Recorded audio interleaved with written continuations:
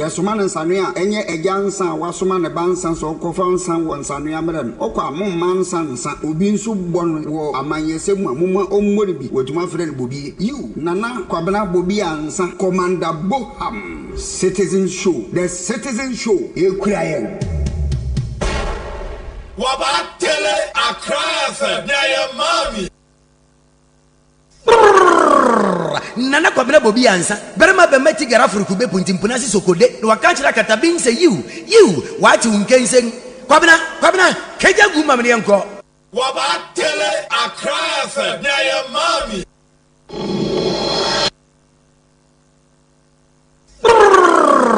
Nana Kwabena Bobie Ansah berema be meti gara furukube puntimpuna si sokode no wakanchira katabin se you wati unkensen Kwabena keja guma mne yanko Gra oh yalo gra oh yalo wala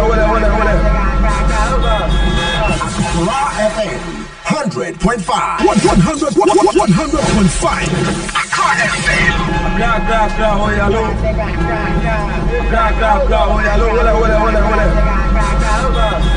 Accra FM 100.5 Nana Kwabena Bobie Ansah berema be meti gara furukube puntimpuna si sokode no wakanchira katabin se you wati unkensen Kwabena keja guma mne bio baby bia wotimenka bia no memo wakwa ba nana eye gaga birthday enti gaga Citizen Show crew ni nyina NCMG Ajumako ni nyina no ye matrin kwa happy birthday to you. All right, so baby bia wotimenka edom anempempem ya motimenka sa motor trotro mo taxi Uber Yango Bolt mo amwofie mo amwabiem ewo various shop mu ani nkronkro ahodo so ye mamu nyina ajo ye mamu nyina akwaba adwumre ye baya adwuma akwa bia so ye baya adwuma Kwabena Ansah Beka Jatumu live on Accra 100.5. Jumadi boy your friend Citizen Show. So ya the bramo Monday evenings, Wednesday evenings, Thursday evenings, Friday ni home Saturday morning at the time. But I said ya mote no. Nyame ya domo a free next week echo. Yeah, but we are from 2 to 6. So from 2 to 6, at least from 2 to 6, you been enough time to work some of the stories. We don't get enough time. And now, for instance, Nenka, remember kwaya omunya time and come by juma. Unfortunately, now you were a bit. So from next week, Wednesday first, and a week pepe. Yes, started a Citizen Show where we are from 2 to 6.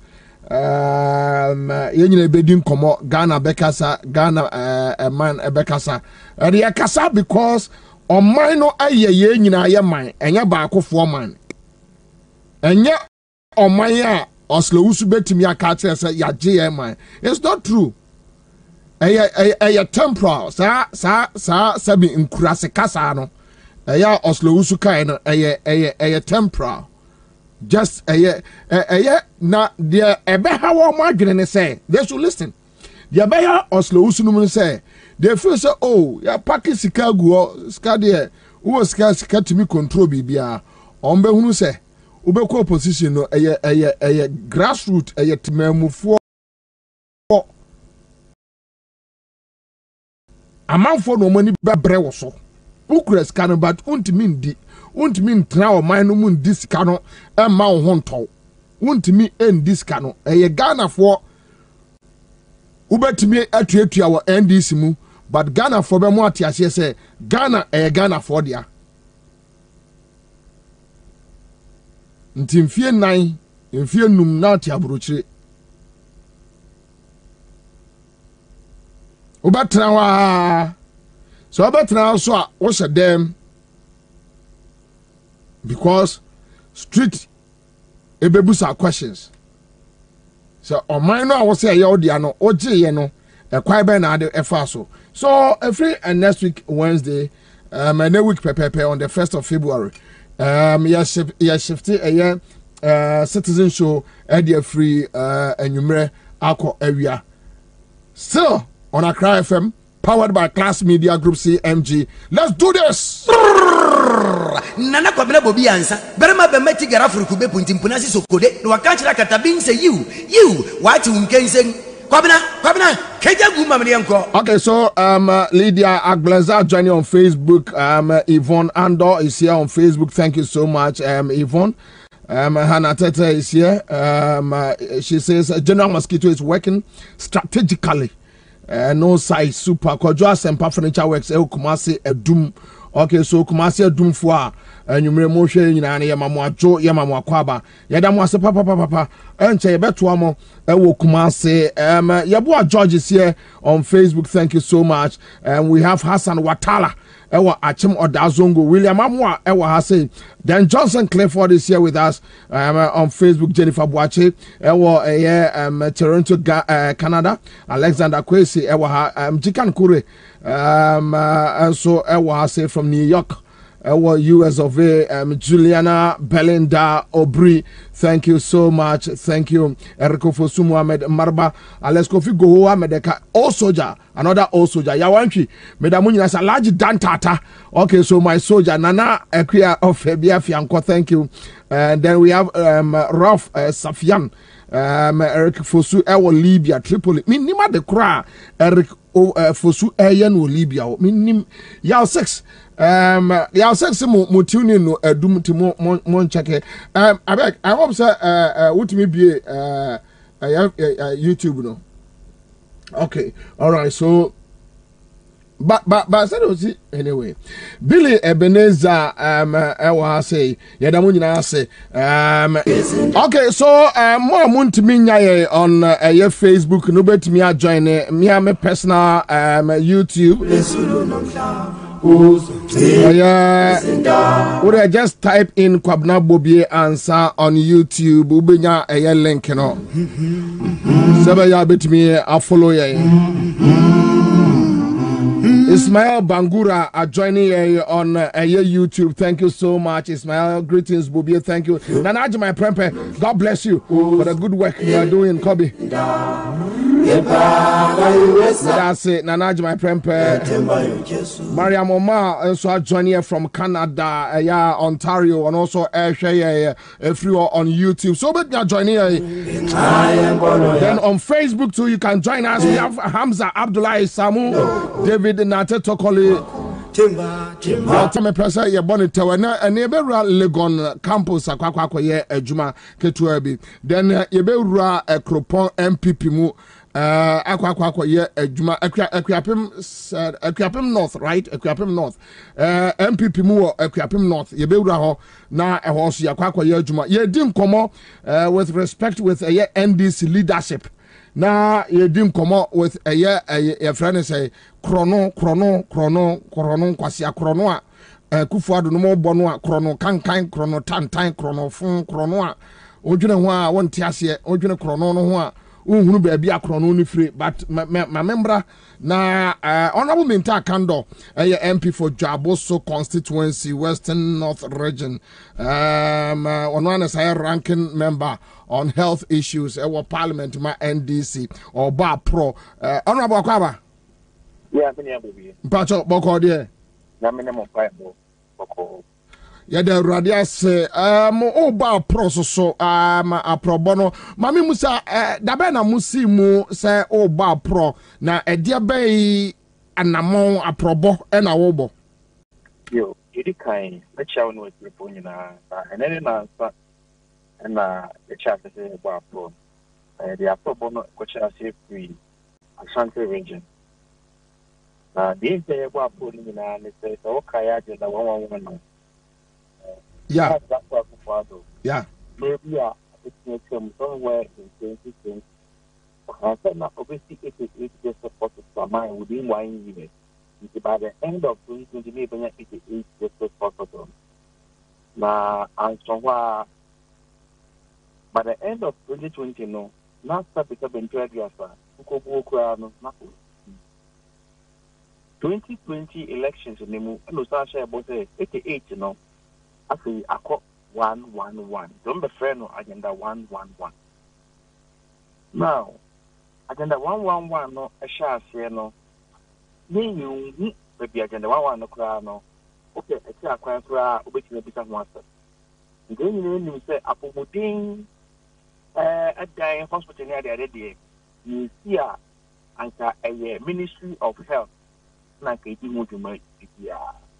The 2 year back of a year, I get a 1 secretary to not acco or my penny as chief of staff and a dano. A modi call a prayer of a so more awarded contract in my David Ajay and a Kakamono. I yet see Pasta. Honorable Bobie, Mepacho, apart from Cathedral, no, this issue about Agenda 111 so the same David Ajay. That's one. I see. Okay, Pacho Yonko. About last before recent, the budget. Me a can't say a committee on health. The can't say. Agenda 111 say. A month the one some army P and Nima Jackie one train, and ya dear budget no, health one no, the Jatu. And nun chief director, our Jubilee House, and a leading team no, and a one team no more don't buy a committee. Now, okay, come a course in no, now I was say, the be a question near money a concert our formula. A yellow crack and as a yellow crack. Obey a BPM moving say, again, a 111 no, you are contractor for being more wow. That more care for mobilization. Among class has some cry on moon year. Bedded process come complete amount mobilization. The Muya be a Musun say, your contractors are among more over $1 million. Omun size. Among years in so fight. If you could feel a bit say Adeso, among Yashi or Kwabena, among Yashi or but Adeso no our eastern region, Kwabena no Ashanti region, and a Krofom and also our Ashanti region.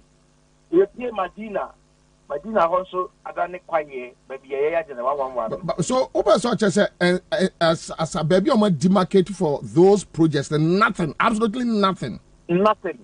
Yeah, they press, echo, make new videos, needy, various media houses, you know, Mukoya, or make videos, and they are making an interview.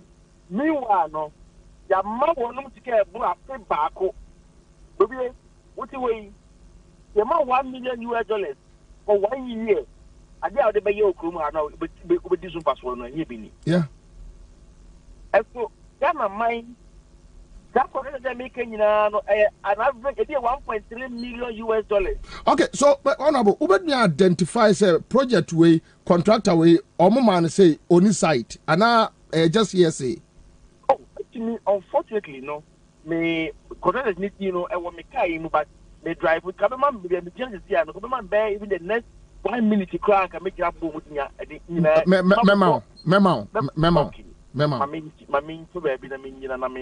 memo okay all right that's 1 minute why yes memo all right therefore because we just want to find out a himfa ena omo yes ade no one hwe Ghana for temi krono no a Akufo-Addo no mo bone saa no a oman na esenke oman na esai baabi a Ghana aduru no ena catchers ni bi frame omo no aduane ma school for nkoda no ena obusa me se e de ba asem na AC ana me catcher and say look mama the fact of the matter no say wo mo awie sika ni nyina di amanasa Osinti COVID sikana a bar system no way na so mawia. They have stolen the monies. Omo yes sikano. There is no way so I almost say mismanagement. What is the meaning of mismanagement? They have stolen the monies. Omo yes sikano. You look at the Auditor General's report. Then Mate say omo nkrofo ni bi that guy no I no got 3% from one friend say Duncan or whatever that boy. Auditor General report no. Okay, so let me go back to Honorable Kando. Quick one. Onia Akwababio. Yes, sir. Kwabena Kwa. Into more subcontractors. Into maybe to say J Limited. Yeah, no, GHIRE. Me bacho Bosubio. J Limited. GHIRE. DH. G for Ghana. H. Okay, G for Ghana. H. IRE. Oh, okay. Limited. Okay. Classification in here. Classification here. Contractors no only details and a lot and a contractor type and an advance payment received and a contractor's receipt of advance payment, commencement date of work on site. Classification now, what the type of first contractor no, the lot we are paying lot 3.2B and an advance payment. There must have contractor no. It's $1.074.70 thousand. And I'm say contractor's receipt of time of this on the 8th of March 2022. The call site, when you the same on the same. And me pacho, anyakura one trip crown go. One trip crown. In fact, the coin and the control farmer be none of before or say as far back as 2021, na this year between me for you know year as up to now one trip to farmer the control I was fine. Opa correspondence I don't know any bit of my catch. Okay. Opa the same site some control and back to getting Concord Consult Limited lot 3.2C. $130.910 thousand US. The demand on the 20th of January 2022 will be annual. Now, Express Property Management Company Limited. And also about 1.07 million, 1.07 $8.271 million. It is at the man on the 10th of February 2022. It be only ho, it be as anyhow. So that's the first one and I'm going. Yeah. Now let's go to the second one. Book connection. Let's go second one. Okay. Now second project. The friend Acroform district, Acroform. Okay. Acroform on the quite normal excavation, nobody else. I don't want to go on. Yeah. There was another contractor, there were Kwabena Construction Limited. Oh no, the amount of 190,249. On the demand of 24th March 2022. And now, what's your site 26 August 2022? You call no be any site. And I was Dominion Covenant Company Limited. Got 3.1C. Also, the man 129.866 thousand. 10th February 2022. And you were Mahati Project Limited. Also, man 830,679. Also, the man on the 10th of February 2022. USD. Okay. Let's go to the next project. Okay.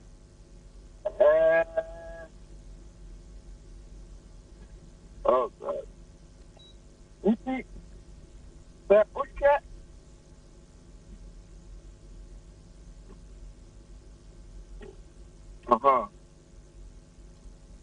Ebia makes it up. Project. Upper West Akim Adeso. Adeso. And also, Marco at the Imperial Homes, no man $1.078271 million. Of the man, the 20th January 2022. And there were Foco Limited. And also man $130.910 $1,000. And now you work Grand Unique Company Limited. On also man $81,000. What do you need now? Is about $1.3 million. Wow. And also Obia Edify. Obia ni ho, bibia ni ho.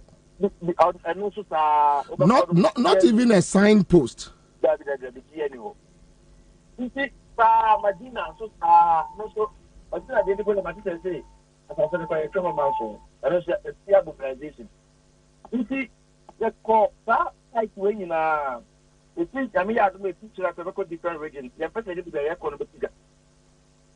You know, yeah, come here, no. Now, Abra, and yet, I'm on Kwa. I could be a man and also make go to every report out of the money. Yeah.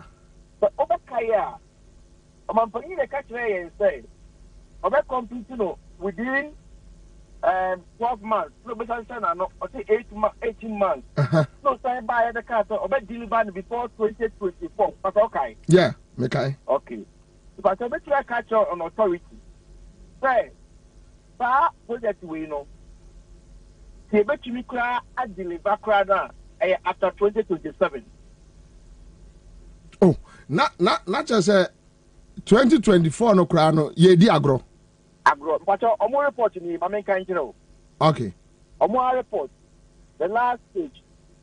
I would say an estimated amount of $300 million will be required to support this output. But that's can you need, and it's nowhere. They need a dedicated source of any funding for this project. We further project that at the rate of progress, about 20% of the district hospitals will be fully completed in 2024. About 20% of the district hospitals will be fully completed in 2024. Not just 80%. Okay. Completion forecast. 1. 20% of hospitals could. But I'm repeating that word again. Yeah. 20% of hospitals could be completed in 2024. 2. 20% of hospitals could be completed in 2025. 3. 30% of hospitals could be completed by 2027. 4. 30% of hospitals could be completed after 2027. This is their own report at the Nawa Secretariat. Wow. Thank you. But the idea was how they were in the say, okay, then from Mutianguha. Then find Yanguha. Na Yenya Honko. If you ever talk about, yeah, come back home, say, Madden, yeah, what to my end? Now you buy about a twattle. Because I make one more move to a bay moonswa. Now I'm a cattle. I didn't crash here, we see. There's not going to be any agenda anywhere before the legal system. He knows it. But we can't touch it. So on a mambusa, what problem no one on month for community interactive. Money opinion leaders interactive. What are they saying? I must say that side thing now, if you are crass as a crano, almost the first day of about First day, I'm about to ask you to be answered. Obia first will be. Maybe must say, maybe what the America say, let's take a bono, on the excavation, a catch of Mokoyano, Obia, I hope you. You see, Kwabena, the other secret, and also, where you came, you have to say, who look woman say, and you know also a cafe. You can't get a contractor for no. Wow.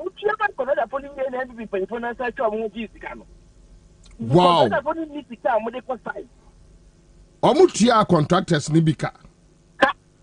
Ena omusa 10%. Ena omuko jina kwantim fi. No, but on am pacho minim the way I will see put your stories across. I have worked with you for almost like 15 years now. Yes. From Asempa, yes. So I know how you put your issues across. Yeah. One more case I know who demanded evidence. You know, Send him to be coming some no send you any mono. Also, the Koma Yedi, but I know evidence on my quoting copiously from the record. Yes. You see, and no time a coach say, one no more say, seven previous. Cobra, I think I'll be saying, I can't just be a cookie Abraham now, evidence. Okay. No, my two statements, I say. Okay, Okay, so these are some of the statements, echo rounds. Echo round. Okay, Matthias. But you see, you can only prove them wrong when you're on site. Because the truth come on for the past 1 year. I think that only says our year, man. Now, person, successful with Cobra, don't mind me $1 million. I said, I'm going to buy you the better trade bill. I'm coming now. Yeah. That's the way every bank of Ghana can reserve. Come my economic basis. Don't put that somewhere more than back on your I mean, the economy in collapse. Okay, so Mercy, Obia send me a message on your Facebook page. Mercy was say, please check the companies from the Registrar General. Probably these companies they are not registered because they don't sound well. And Cobra, here is the radio. So, yeah, you might come up. I see. Which means Mercy is right. Nyami aduma ochinamo to aso akohe. Ochina nyame ya adumo a Kwabra me fasi abeti benkabi.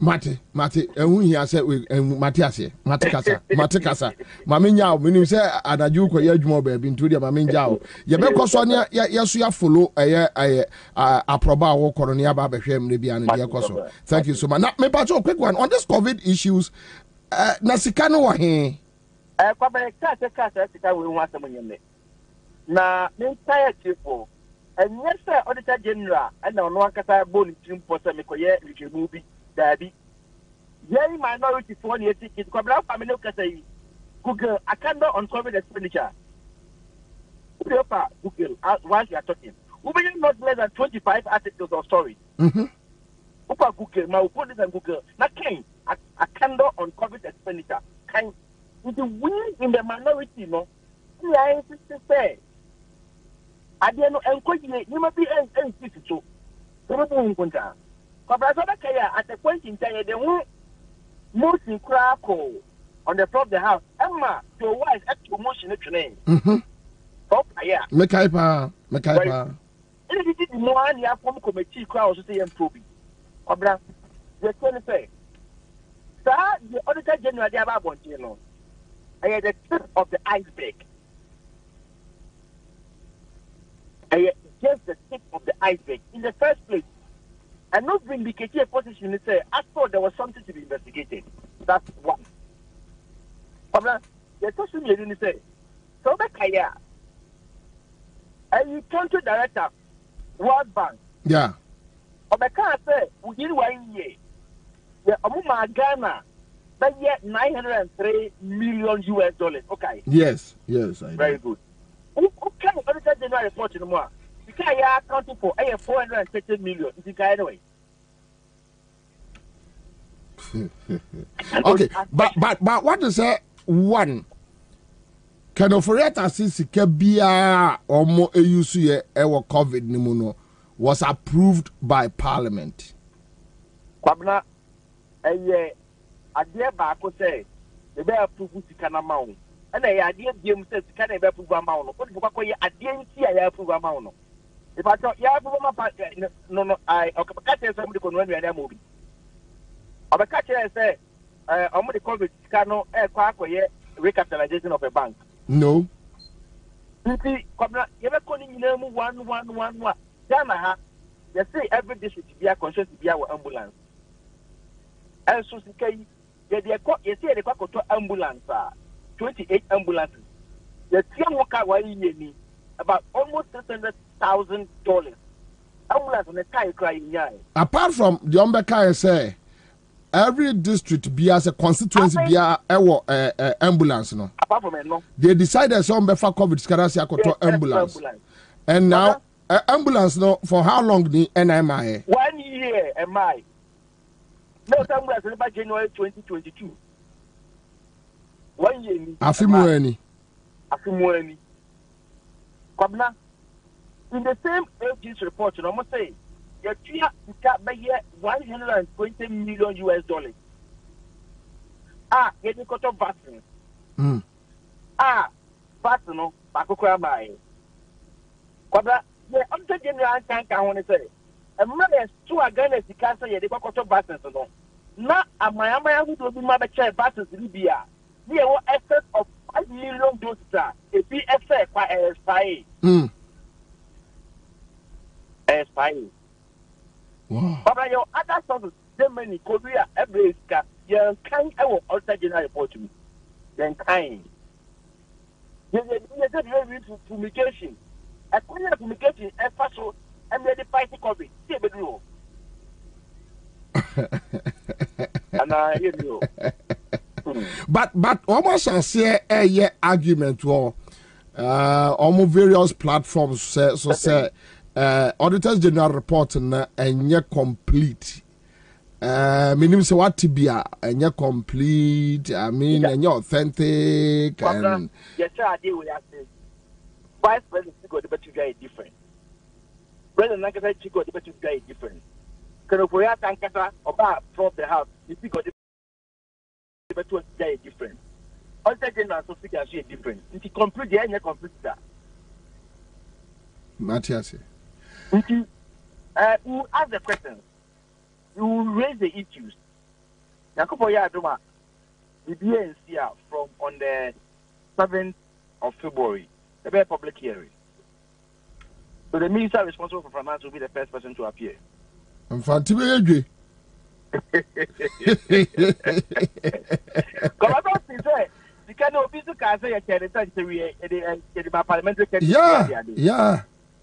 You know, to raise the question. You said this kind of SME. Who are the SMEs? Why in year the I don't know about you, may I cry from that. But that's a problem. Okay, so that's the live on Accra 100.5 Citizen Show. So your baba yeah a friend Kabori. Your baba yeah a chronono the COVID issues and agenda 111 issues. No, I'm sa chronono. I am more de and Ghana for Mesra say baby be a would tell me be an yabotre mame. Nyabotre pa mama na ye beba baba be ye krono no ho adwuma so o de mama fe no ento na memura eye Legon enkonko ye adwuma ketua bi e wo Legon so de me kind no ya create eye me am personal YouTube platform you just type in Kwabena Bobie Ansah and you can follow us on YouTube mo amuntimi nyai on Facebook no more for case on Facebook senior man is here tag Operation Citizen Show 2 p.m. to 6 p.m. From February 2023 Ebeyoja, thank you so much senior man ni latte is here on Facebook on YouTube Jedet Aqua YouTube, thank you Janet Emmanuel Ade Fancy also Bobie, it's becoming too much. It's becoming too much. It's becoming too much. They are stealing the monies. They are. I go for Macron for. They are thieves. They are criminals. This MPP government is a criminal organization. They are criminals. They are criminals. So let's create a year. Be okay. Oh, dear, my main fan to na minye we no more at the end. Suraj Ismail I was a yabuatin our YouTube platform. Steven Obo Ampa says, Bobie, this is horrible. Yes, of course. Then we have Finland. Suraj, no our Finland. Finland for thank you so much. Madam Wase. Sir mo follow ye.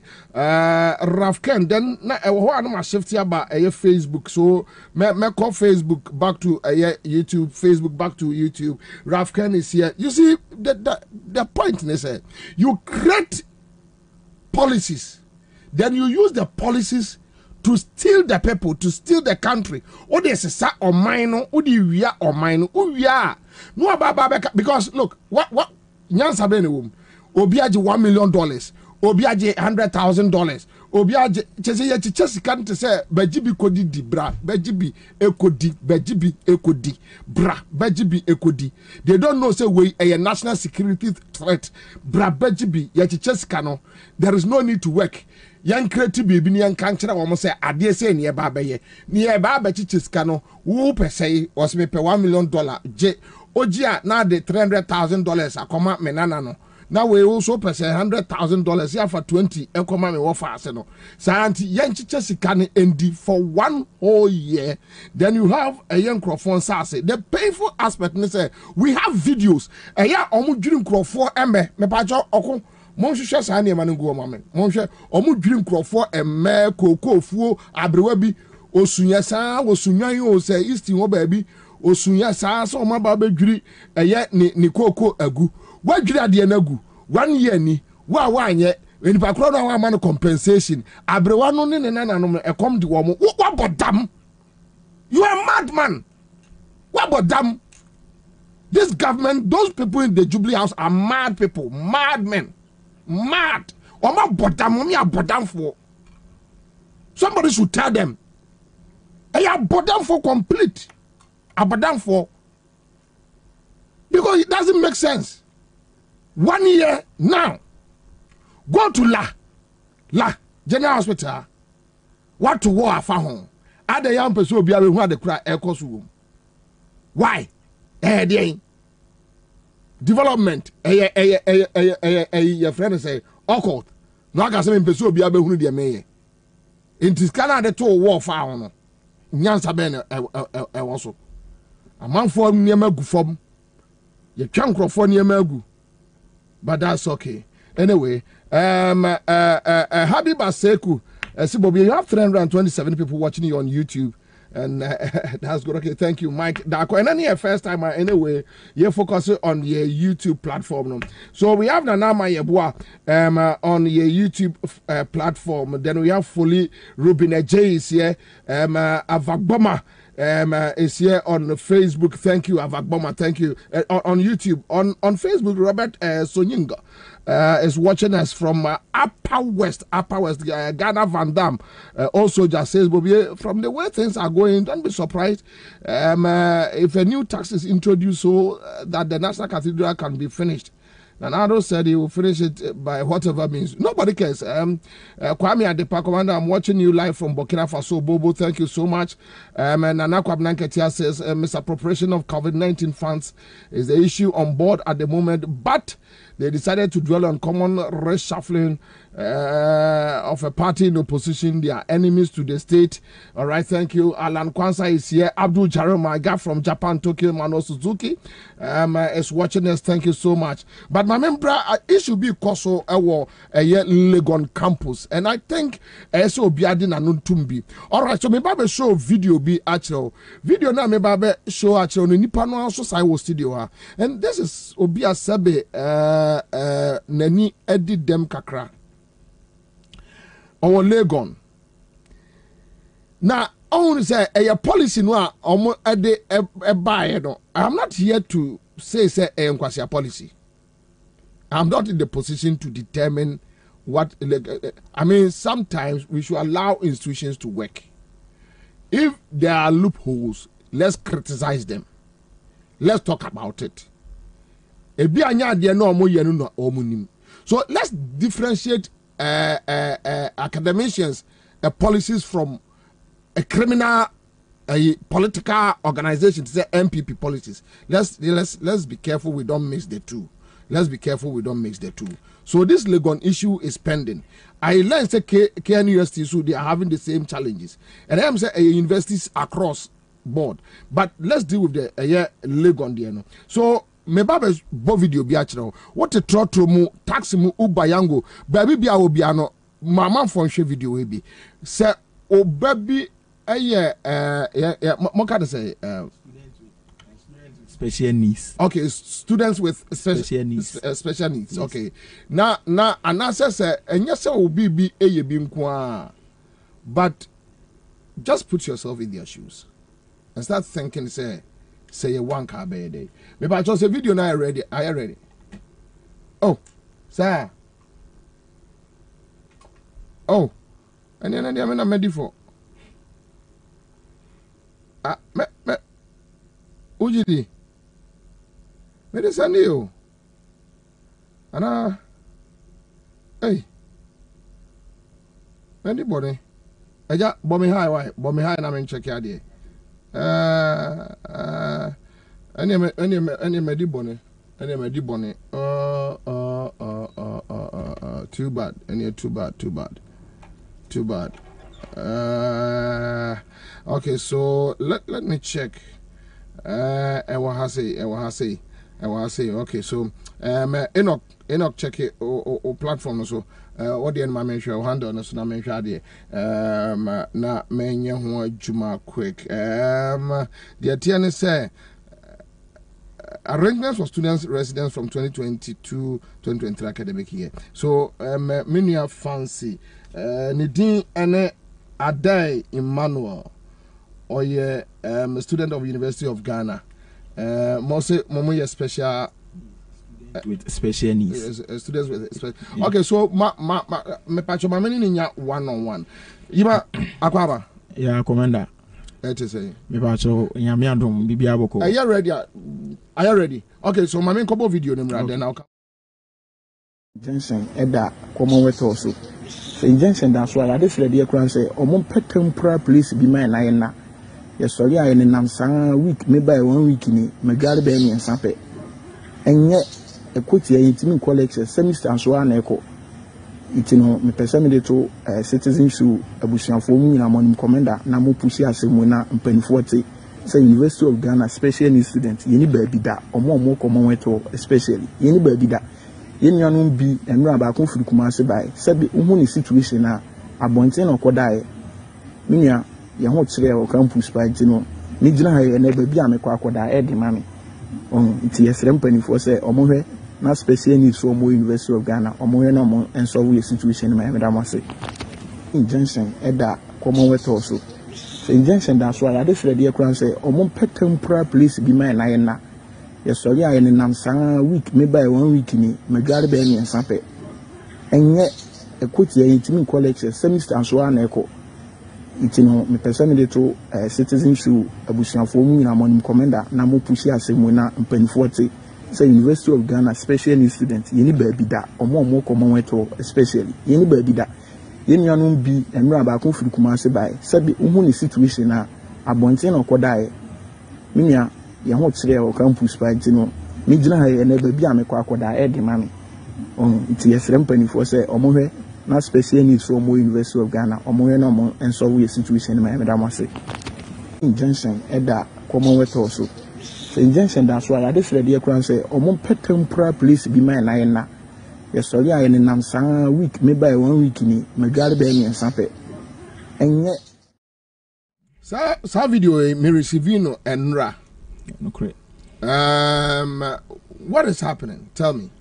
Commander we de mefa kwenye so na match ya atiefo ne ahwefo mo Facebook amu etie ehwe citizenship.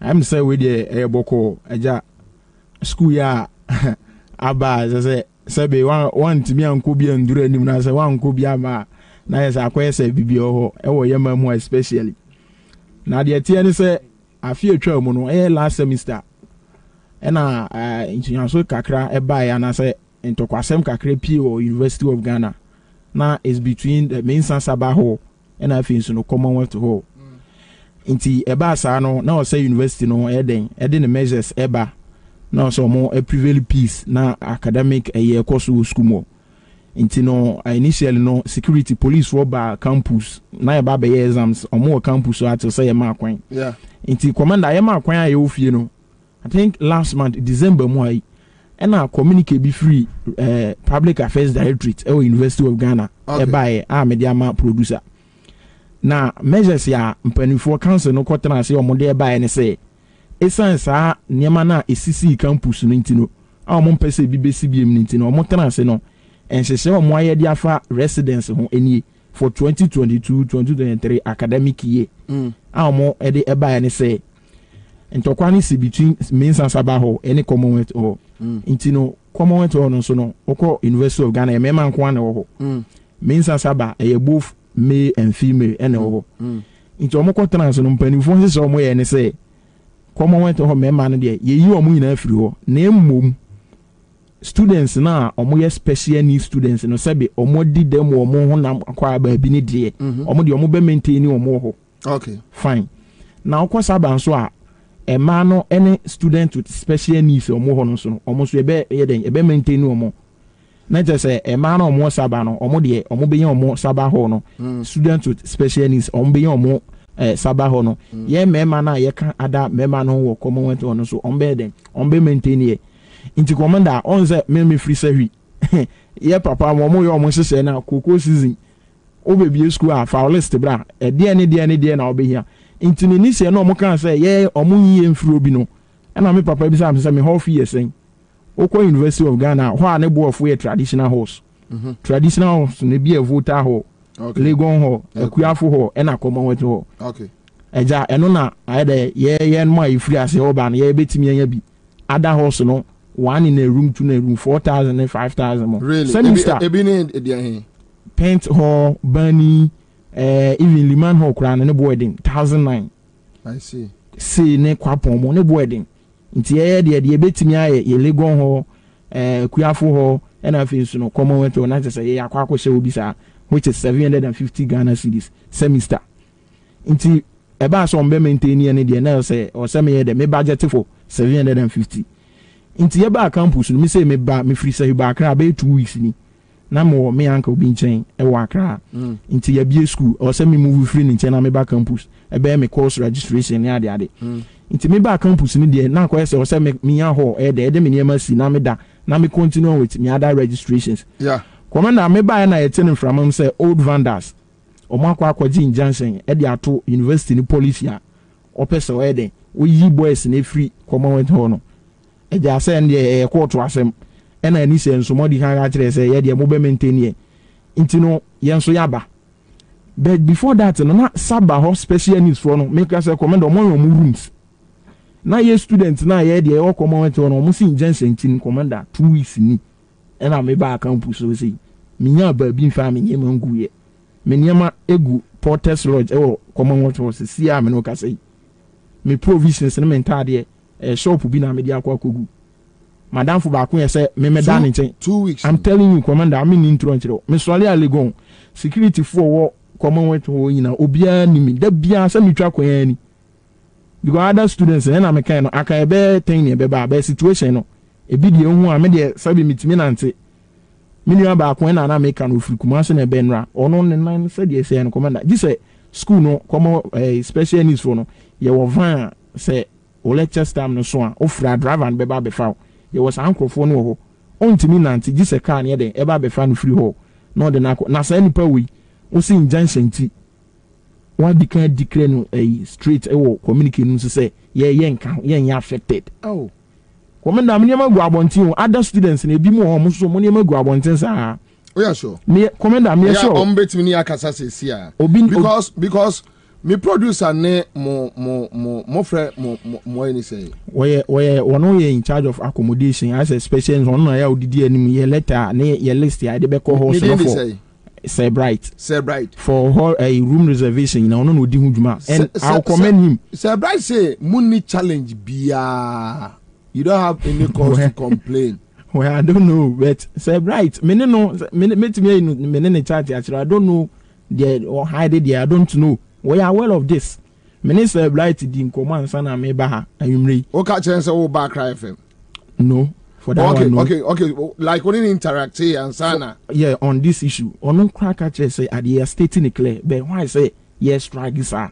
I say omo enra mene one a totally bright student. Okay. Mene no chin almost VC office ye ko omo si oni ho. Prove vice chancellor oni ho. Registrar e kwa omo say ye issue no mfa obi ahụ ade san so akomenda ade asan obi akwakoda omu nwunu ba bia obeda ma ade ache ho mentade ehye mi intade fo na egu madamfo bi nchen o liman ho be room no ne ada roommate nso aba ye tu me anwumre me kwa campus a eden ye ni ba bi da rooms nso wo commonwealth rooms wo ho saba ho rooms wo na mpo no se commonwealth na injunction wa ye nkrofo na wo saba no mo ntimi ma ye nkoka mo mpo na ye nso ye nya ba bi lodge. Commander, issue no dey I don't know but ye pese so munyina na munya baby na say bianya baby ada ebinya baby na those in Sabaho they are okay. Sort omo rooms. But yeah, na you Commonwealth on the commander in baby ada. Mudodo Yeah, be 10 students. Say a slot no modema. Okay. Behind the special needs office of the special needs after admission no. Na university na consult muya student with special needs saying na slot no horse na you said you be see den. Okay, to when be amonye 10. Be amonye 5, amonye 6. Sa na ye no. Be ye ho no level 300 for continuous students. Ye be 10 and other level 2 when the guys count. Ye ndru 15 kra be 10 and I bresa no. Menyama gu protest lodge sisi a. Inti how fi na ye de ma me no commander. Sisi a ska aka me hu nyina no because mintimi no bibia ndi. Legon oyi 10 cedis a it say 1 cedi no. Mintimi no ahwe ni. Menyama yina me provinces am de ba ye yina egu ba bi. They happen to me nkrofo no nyina o. Eya me nko a o. Obi a fesi de me kan bia. Untimi no aduan scanner na obe spend. Yeah, you bet me o other colleagues yeah, they are ready. They can talk. Make me the obi number ama a producer is na on an day akasa. Come on, this is serious, eh? This is serious. It's serious. Tina, you know, be a brand new student leaders, you know. You open that or you know. Student leaders na mostly we antagonize management. But I think me, I had to deal with similar situation when I was the Speaker of Parliament with KN Westy. I have to deal with a similar situation in KN Westy. Really? To the extent, say, me, your friend is a dean of student, okay, sorry. So, Medina Cratcher sent me a message. Was say, Bobie, I'm a member of the Pro Tour Taxi Drivers Association at Legon. Legon University campus. What the guy is saying is true. Ima omo bibisa Pro Tour Taxi Drivers Association. Yeah, taxi phone say omo register university nti ade eche and they came in now omo aba be ejuma nti taxi phone no e wo school mo. Oh, okay, all right, okay, thank you. And Nasbin is watching us from Egypt. Ne sponge ne tawo say wonni ho. So the enyan so be you sponge ne tawo. How be available na no pana no akwa kodware uya hosan dia sem me se dia ko so Legon sisi ano na no mo sister station back Onua TV4 yeah they were there 1 a.m. na microphone de da bonten Legon dia ko so Legon sisi ano okoka no bebre bia obeka se e na oka no university do policy ababet ni pa say dan wo na ni pa da bonten dia commander but more petition education ministry commander yeah, I move no. Why? I say a small group and we have our office. But then a small case. A small case, but internally the office be also Arabiano. And you are not getting results 2 weeks now. 2 weeks now, commander. 2 weeks now. Tumuya de simuniema. Me buy commander na mekano. Me menta de phone na me intino ade u change. Now now by madam for the liman. It's one ye saw the crowd, excuse my language. Yes. When you back on a problem. Yeah. And to one ye blind crown or me day. Ebimo say bimu fra cry ya ofie. Ebimo ti ama sama na commander obi a totally blind o. Ama sama to Legon 7:30 lectures. Obeda ba. Nti omo no mo tifi omo mai. And lectures so e koso. And they don't care. They don't care. They me I don't know. On Unisel lectures na so 4th week na ai ewo ho. Ai no ya assessment ya interim assessment ye be so ba lectures wa ma o. Lecture no fa ho. Uni ba bi da no empusu obi a commander ye material school fees so. No, I mean this is terrible. Material school fees. Commander, to be very honest with you. You see, Pempi, I kind of say majority should have their way, but minority should have their say. Just a student of 10 per. Now, the current ranking is... No, even 20. I mean, current ranking is that is the best university in Ghana. And this is how you treat people with disability. That is bad. Obia or hall situation now, you say we are taking interim measures. Said by the NCBO. Yes. Say university now admit say be obi a living with disability ntimi nkofa bo nkopa glass enko kunto kwade na so omo ye betimi accommodate omo a old vendors na omo ntiase say ye de ma beba hon their case is against making the hall a mixed hall enti no hu asem na we nje e wo court na obi a ono sebe wadi demo a woda ho a all penasum due bi de say there on the baby court time be court be bu asem no wo bua say the member beba say the man beba no mo bua masem. I don't think it is human to subject people to this the ecosono.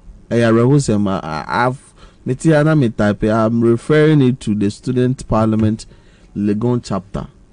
Now any other student groups who are interested should take the matter up. Akwazo musentino or masamukra nubunumu. That's the painful aspect of almost story, no. This is sad, eh? Say, this is sad. A group of 1,000 students and almost one person made demonstration because of the how munti. And get vice chancellor give huno. Na adasenka wenum say omo parents ni bi twi a round light. Ana land cruisers. Land cruisers ibi na omo tuaba a VC wa. Issue ne ba sa no. On say ya budget ya ma me ba wi. Na student ya wa ba school in twa be 3 weeks kra. O san free for ska anwumle issue na jimi nsem. O san me free me father onebu ofu sa bit. Me ka nsem mi ba bi na. Me hu medical ka say na de ye beje. Inti say as a meko limana this ye ma me 1900 e o liman ho. Now what is even the assurance to say at this late hour obitimanya accommodation with liman? Because you see Legon the accommodation. But more petition fiscally challenged organizations now Ghana more petition on. Commander, say when the issue about students no I was say you share internal way no. In fact I know the main ka say office into one among your coordinator course bien one year. Oh, ya koba bia omo yare ye serious no ya definitely be enro cabin ya omo no yeah bi mo ha boy ba kun say ono no from 5 p.m. eko no na ne prunsu pa antino sanka o campus dia ene de enye den ma no ya na sometimes o se dem ni ade a omo ha o mo se den etruti on ba esi ana onni room no ontimi ya sa comfort no enye there was a way who draw be crana like I don't know how to say won't mean you more draw sir. Oh, the Andrew I say many one guy totally blind or no many me son and sir. Yeah, chin office dia okwa okodo asem ko tuni pa. This also in San yeah say Lagos I dey there or special needs ye bo office ne dey powerful but sa accommodation issue na I say aginsem say bright or 2-1 among bia.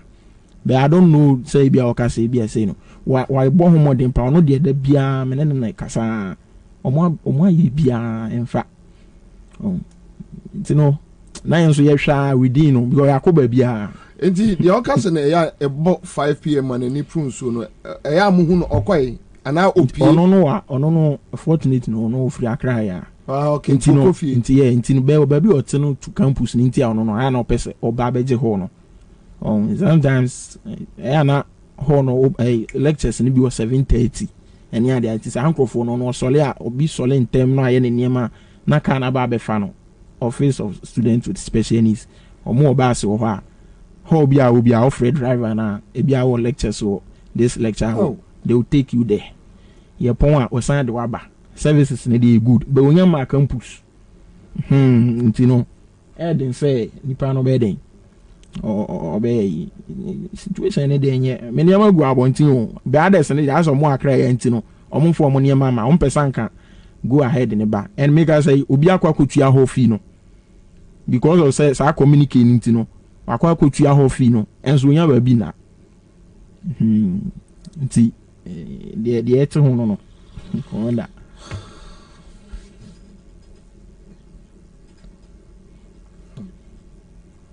ni petri mo din yeah ni panyo dan ho so nti saba ye kura na ye ka se aka saba ho no ye nkrofo no mo de o maintain no mo no mo ye o mo room no saba ho dan ho Lucky. ɛdan no gugu hɔ kɔma wɔn to sɛ ne injunction ti no ɛne ɔka kora ɛdan no gugu hɔ bebree bet court nwie na asɛm a wontumi yɛ den ɛnyɛ bɛɛ saba deɛ Vikings ɔmo nkɔ gye court injunction bia nti no kɔ hɔ a ɛhɔ ɛdan wɔ hɔ sɛ bia ɛha na ɛnyɛ ready a you can sort us in that way nanka yakɔ akɔka Mamene Kobi enkasa from Legon campus Kobi Majo Boko de menua Nyamia Domo also. Nyamia Domboko. Kobi, you are part of a year students with special needs, no? Me pacha. On and ramen in year rounds. And you must say no a year rounds, no? I'm pacha. Oh, okay. So, excuse my language, which means no, you're blind, cry. Pacha that Miss Mihuka. Oh, okay. But okay, so you remember I find out what so far for the past time I be school me colleague on campus na makaba fie metedan soma and me call na mabla me to me stay for evening classes by 3-4 the na me see my fie because empese we be so na akoha me in the site movement na. So which means if we will be a school like 2 weeks now, no, won't mean your evening classes da. That be right.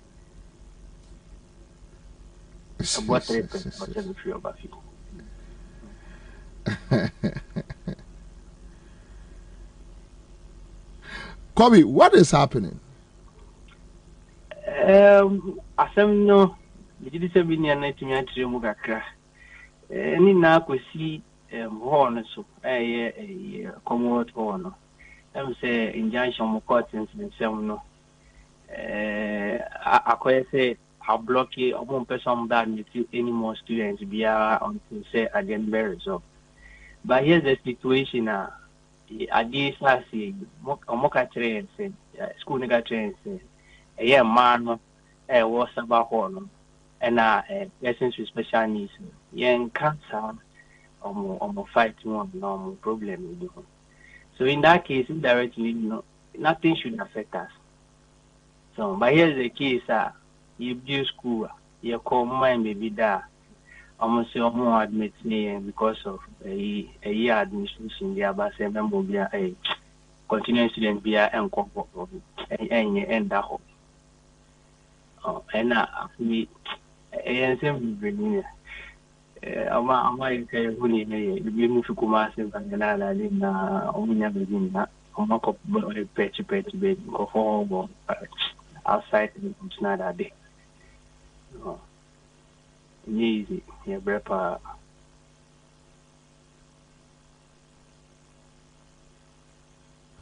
All right. Okay, Kobe, thank you. Yeah. I don't know. Bright. Mesa engage Bright view. Or China, if or China Yamema at the Pevichi na Yesu ama. Messi Krumna ma try some engage a year disability organizations, you know. Now, yeah, share how to deal with this issue. It's sad. I mean, me only na ajojo, but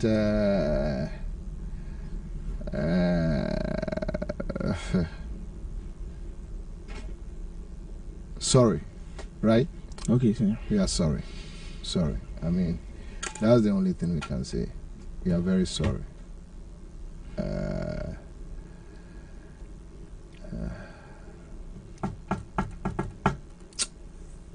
Okay, Yuma. Yeah, that's it. Okay, Commander. All right. And don't worry, this is the situation. Because I mean, if you are oye nipa na moja do more for sunny na sebe wonso wabusia, it is not their fault to be people living with disability. Enyo mo so na aso mai muno obi any ho come for, and systems are allowed to function the way managers of those systems no perceive to be say affect them. So once it doesn't affect them, they don't give a fuck what is happening to people. And commander, the SCA, in any other serious jurisdiction, and idea will be to me. In fact, we are sending a message. Bismarck in Kansas says this is inhumane and will never occur here in the UK.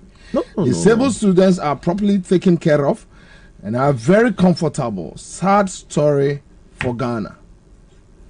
And I think okay, Zigma is here. Then another person, Sarah Nana Bonzi, was saying a disabled person in the UK, you can't even count your benefits.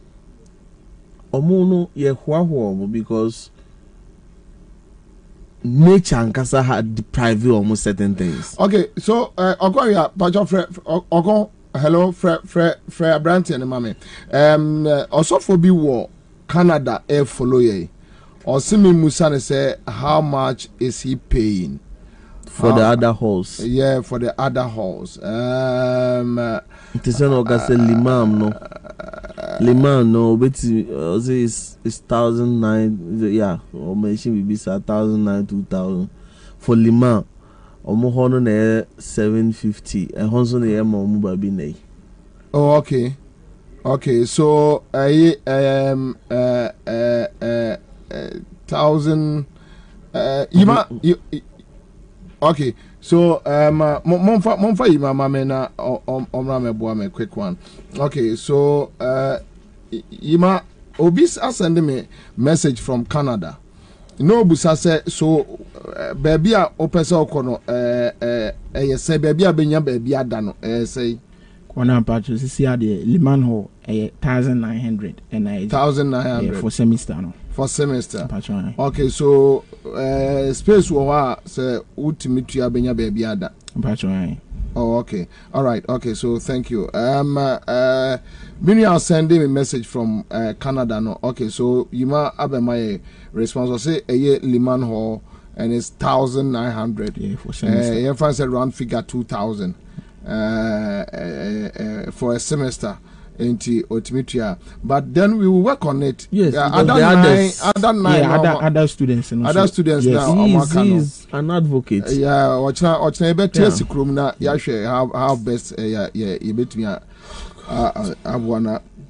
Yeah, fix you almost. So at least also for mama figure. Thank you, Ima. Thank you. Okay. All right, so that's it. Live on Accra 100.5, and I think say switch it Accra. Gideon Kwame Azameti is in tears, and yes, of course. So you need pankwa obetini so.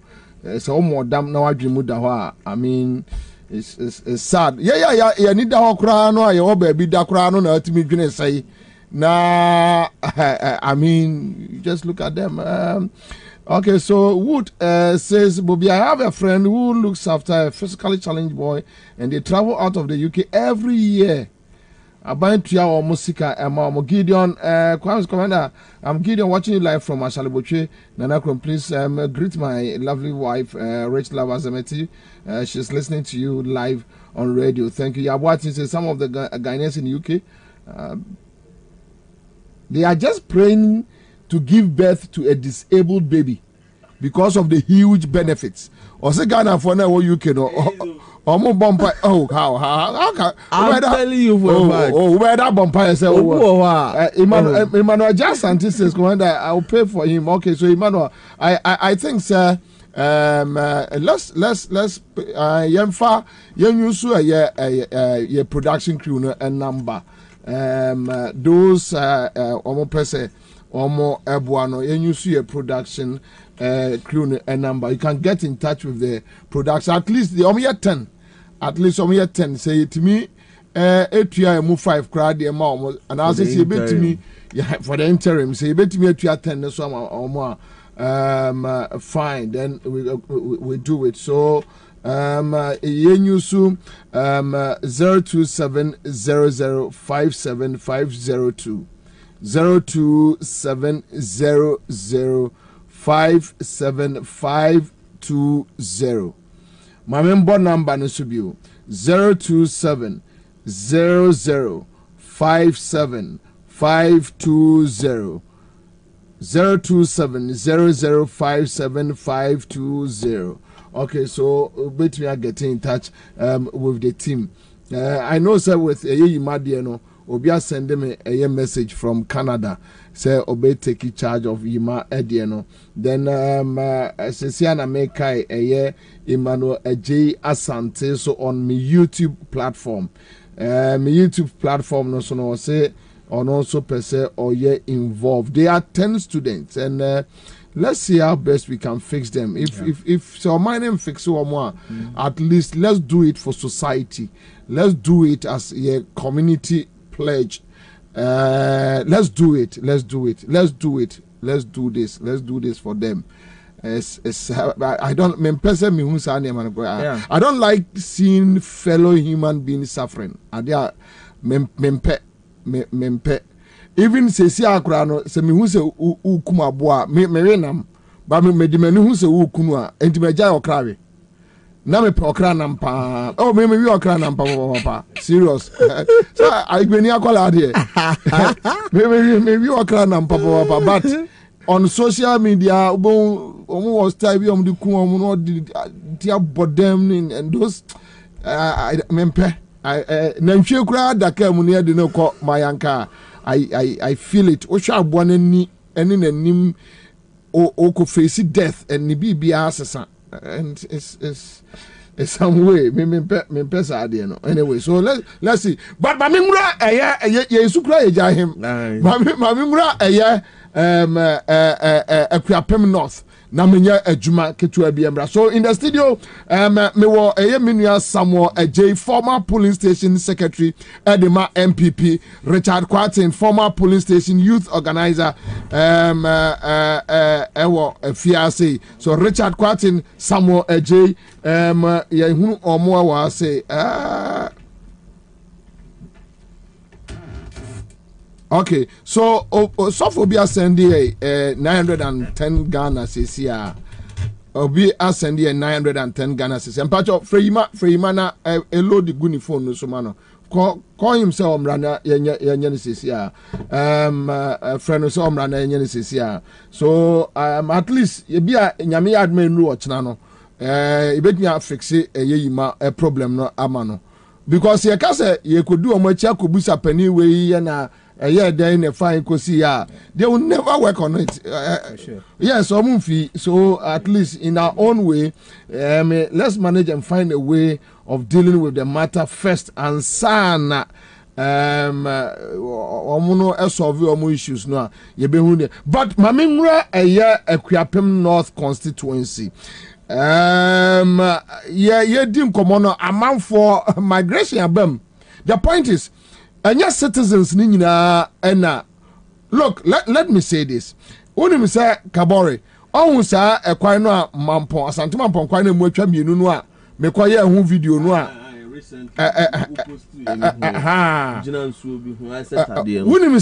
uni mi say just last week afei ena akwasi amakwata ena kra no bi the video no send me then amakwata call.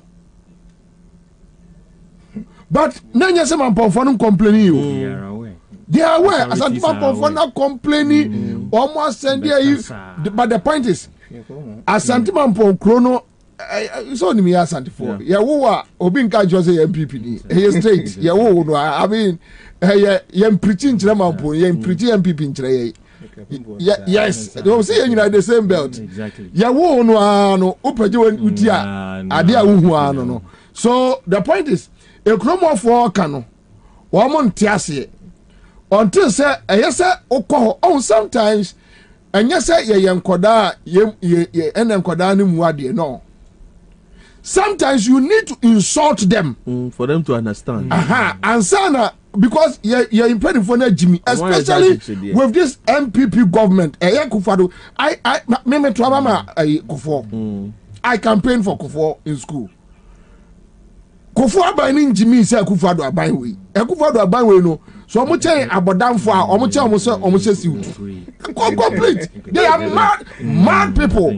And then you deny him the ex-wife issues be tan. And then you deny him. me sending a message ebusa na me my imagine me feel because there are serious issues coming up. We are gathering Obano any say you join in the jai and Kolamians but hey our jai is not a big deal. Are they Duncan Williams Crano well jai compare be our reply to the bed for the kids. Yes then issues about dear ya worry jaya yenye atamfo akola no ba ko anya issues which me pese me de betudwa ewa ha because enkoda so we need to protect them akola no ba ko anya issues then the akoba yen say ono oba no ko East Legon police station ko report here say ena obi say ni let's protect akola no then the akoba yen say Eugene and so affect that is what Obanabusuafo na eka ono so affect obi nim nkoma on police for no kodi ye oba na ono akoye complain no ono mom no ma achi na tuma anwure ya omo chira no pa anwure na omo ma ni bail then omo so ochira omo de ne court chese and I've decided so ochira me should court to akwa we just want to find out exactly what the issue is omo abubu adam na omo titi Land Cruiser mu so the point is enyese bia obi esheda but the America sa asem we ni say wo ko Akuapem North dynamics no ye onkrofo a omo adwene sesa no enya dia aha okay so yiba brai on se me busa wasem bi me busa no obi asende 910 Ghana cedis from okay so Dennis was sending 910 Ghana cedis right so when you momo okay so jrawni yenye ni sisi ya obi sending 910 Ghana cedis and which means na ka say na ka 1000 cedis right okay me pamcho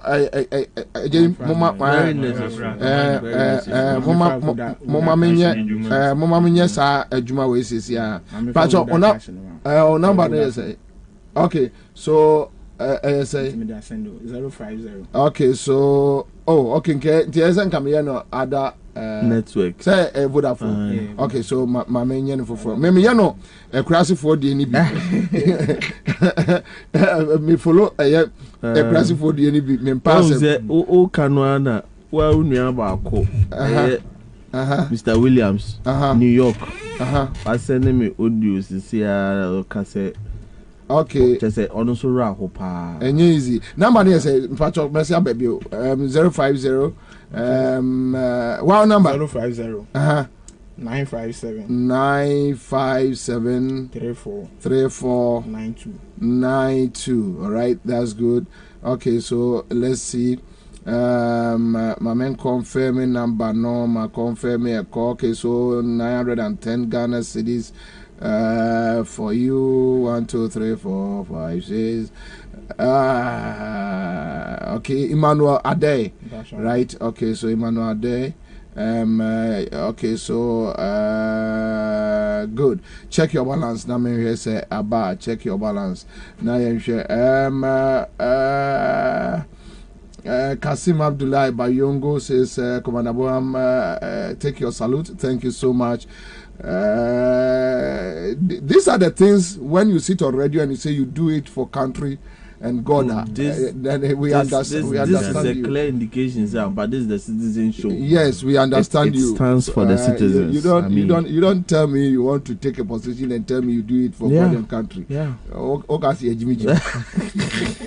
okay, I will that is 95 2000 na radio Maya 2000 na mobility argument omuka see Jimmy to say we are not fools. Okay, so I reflected. Okay, so check your balance, mami. Now we can Mr. Williams. Yeah. Was it a whole crowd here say? Say no because UK amount for boy. All right, Pastor Ose. Kegu microphone. Me Pastor Aba. Okay, 910 Ghana cedis. Okay, all right. Okay, so Commander na Ose so for ndi ni say. Dennis Ho. Me pacho me fa konya we aso na me fa da Emma nipa no send here bet. Yeah. I think say yeah 10 and I don't think say bia obi beka say bia oh my ba yeah bet enye sa. Yeah. Movement ne da so obi ye nya ba bi na ye. Yeah. Nti no ada na aka no. Me say me ntimi nko peli man ho abla omo so eden. Eda ba bi nti no until say yin e bia ba bi ada ne de. Okay. Me kura miya yan ko fa sa room no. Okay. Nti ne yesre. But you see, yeah, picking be a winner room now. Bet you about Jabby. Okay. What you say? Bet you about Jabby. Obi so bet you about down say. And as young time crying, they must say, what you say? Say, a move from Banaba Kuzunya, be an almost so think a crank a crack. I was so think a crack. And now I'm a munina mombre. Okay. And ye, only because they in and outer. Oh, Liman on the like 3 in a room, 3 in a room space, and also come. Okay, okay, all right. Thank you. Main also, traditional also. Yeah. It's a young student panel. Was any? I mean, yes, we that. Yes, we that. Yes, we that. Okay, so 027-005-7520. This is the number, your production crew. You can get in touch with them.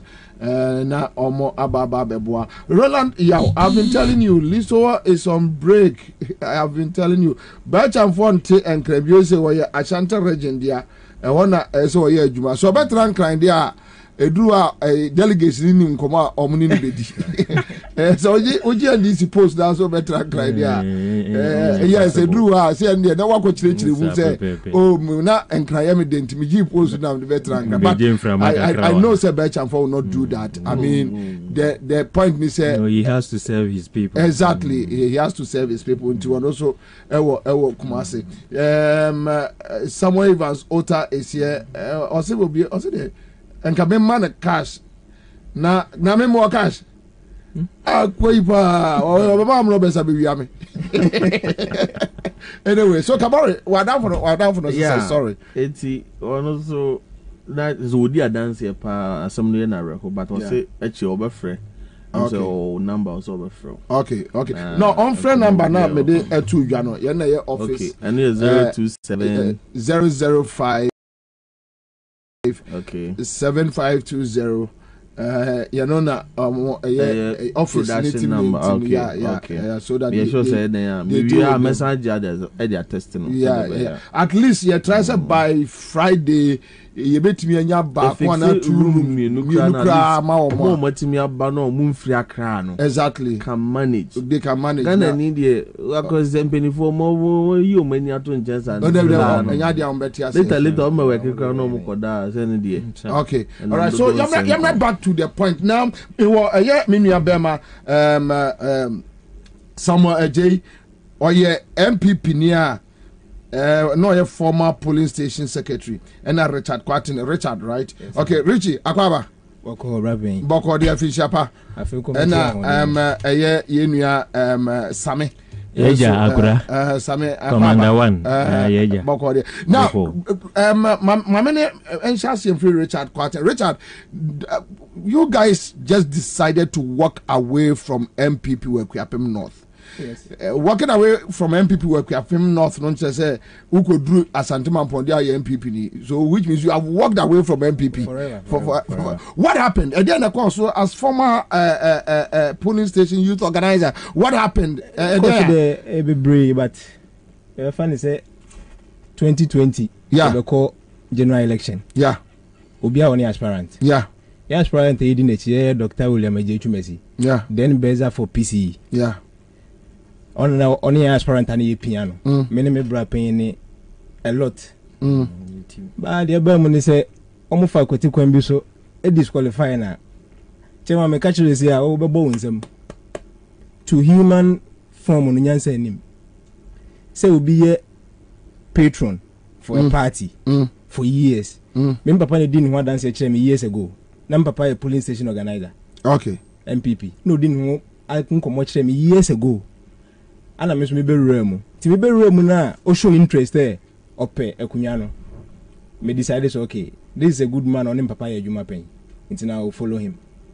me ben no so me hu ni policies or dey go akwan mu say it will help the youth even penny for no be bomb bebre but chairman kwa mfa so disqualify me boni nyina atofa ne say almost or personal clinic I don't know there and a wire health card for polling station executive members and some ODs be in the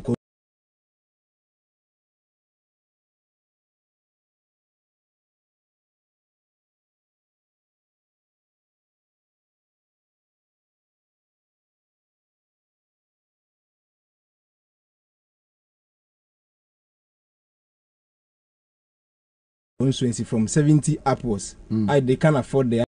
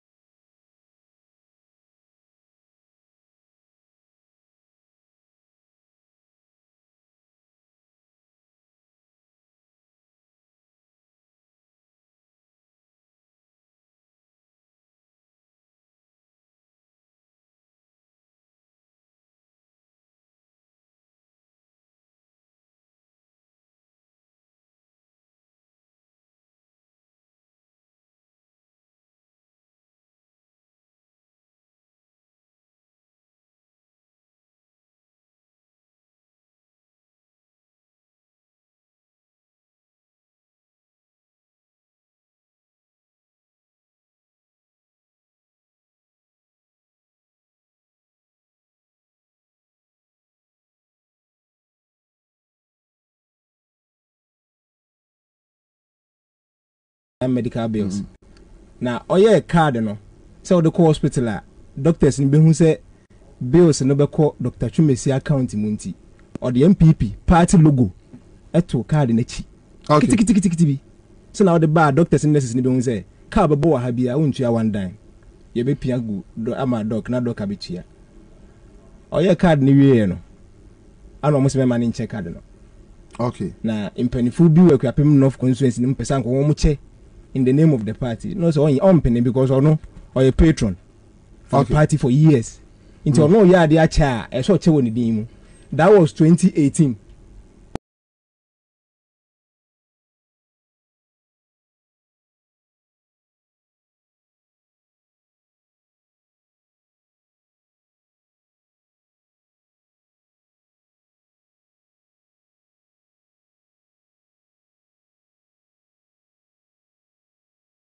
And I say, oh no, yeah, Eastern Region, second vice chairman, Frank Apia.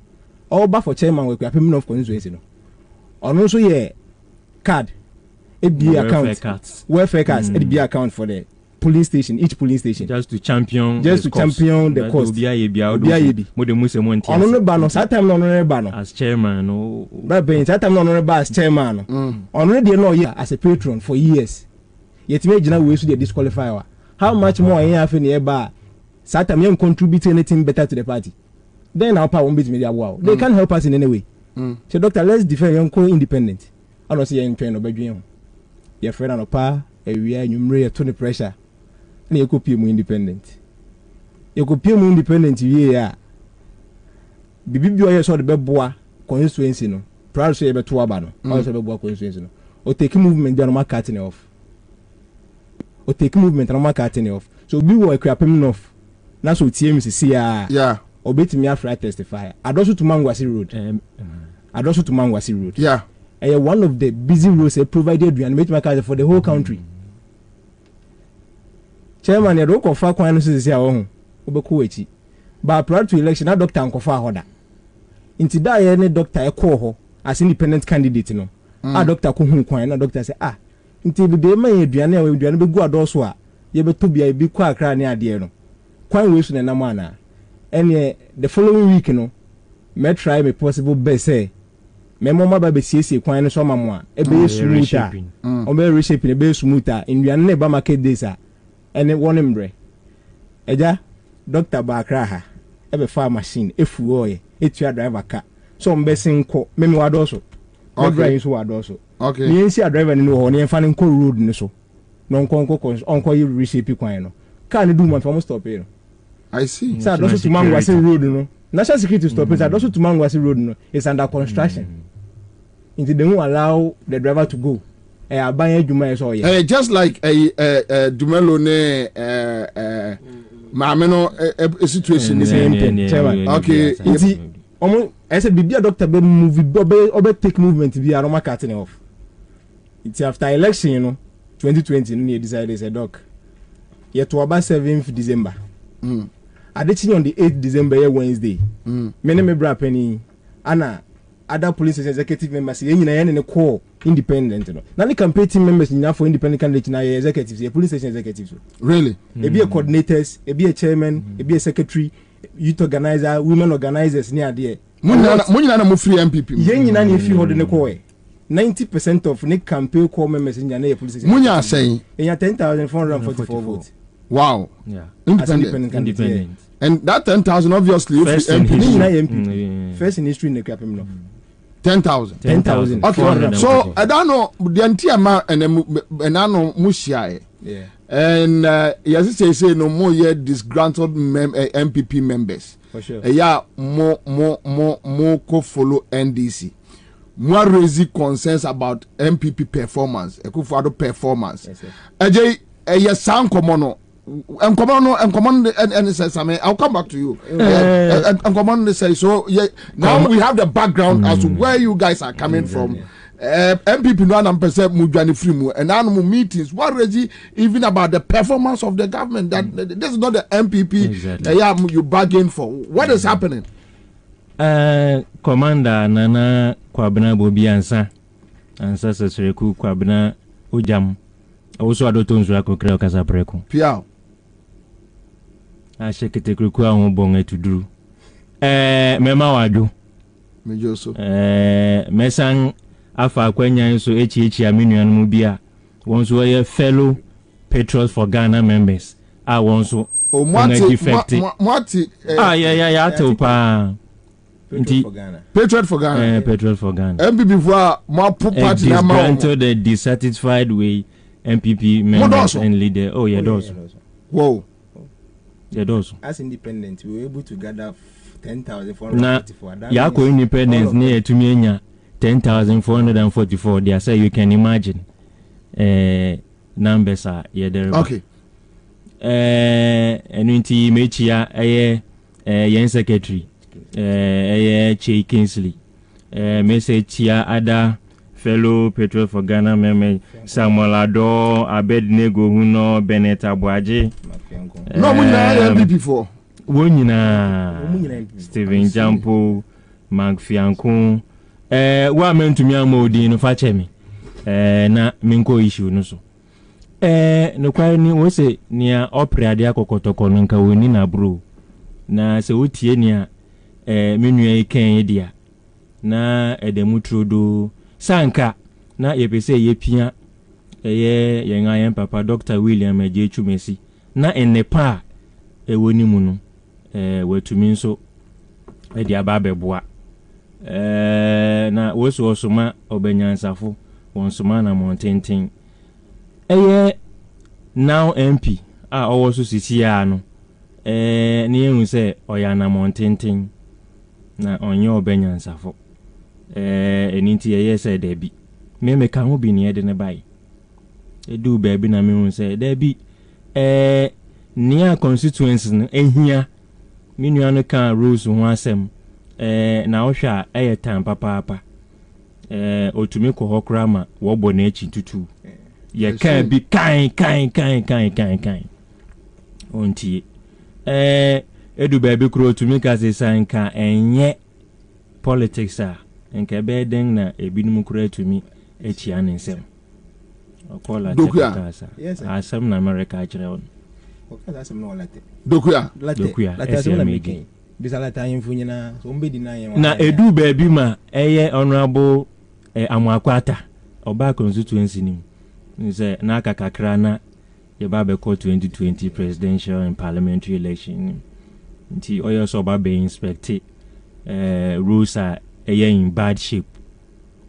Nti obai na oye say oh what is say kwen bi wo ase ho adoso to mangwase road nti ebe yanka wongo hwe MPC adoso ne ye ono kwan na ware nti anya dia obetumi aba behwe sa kwan eni nti obi a represent the interest of the constituency no na wotumi ka say kwan warranty muntumi nkɔ hɔ no na eno no obesom ho ana say obesom eye nipa woto abama o nti yehwe saa nneɛma ni nyina ekoba na ne hu say da bi yeto abawie yeko independent yenim say issue no wo be resolve no wakaso nga disqualify and ye say fire ho na before ye ba be call into sa 2020 parliamentary election no kwa ni impen for by any embe kasai senka yen decision no yen reason de and ye say there be before 2020 we should resign our decision.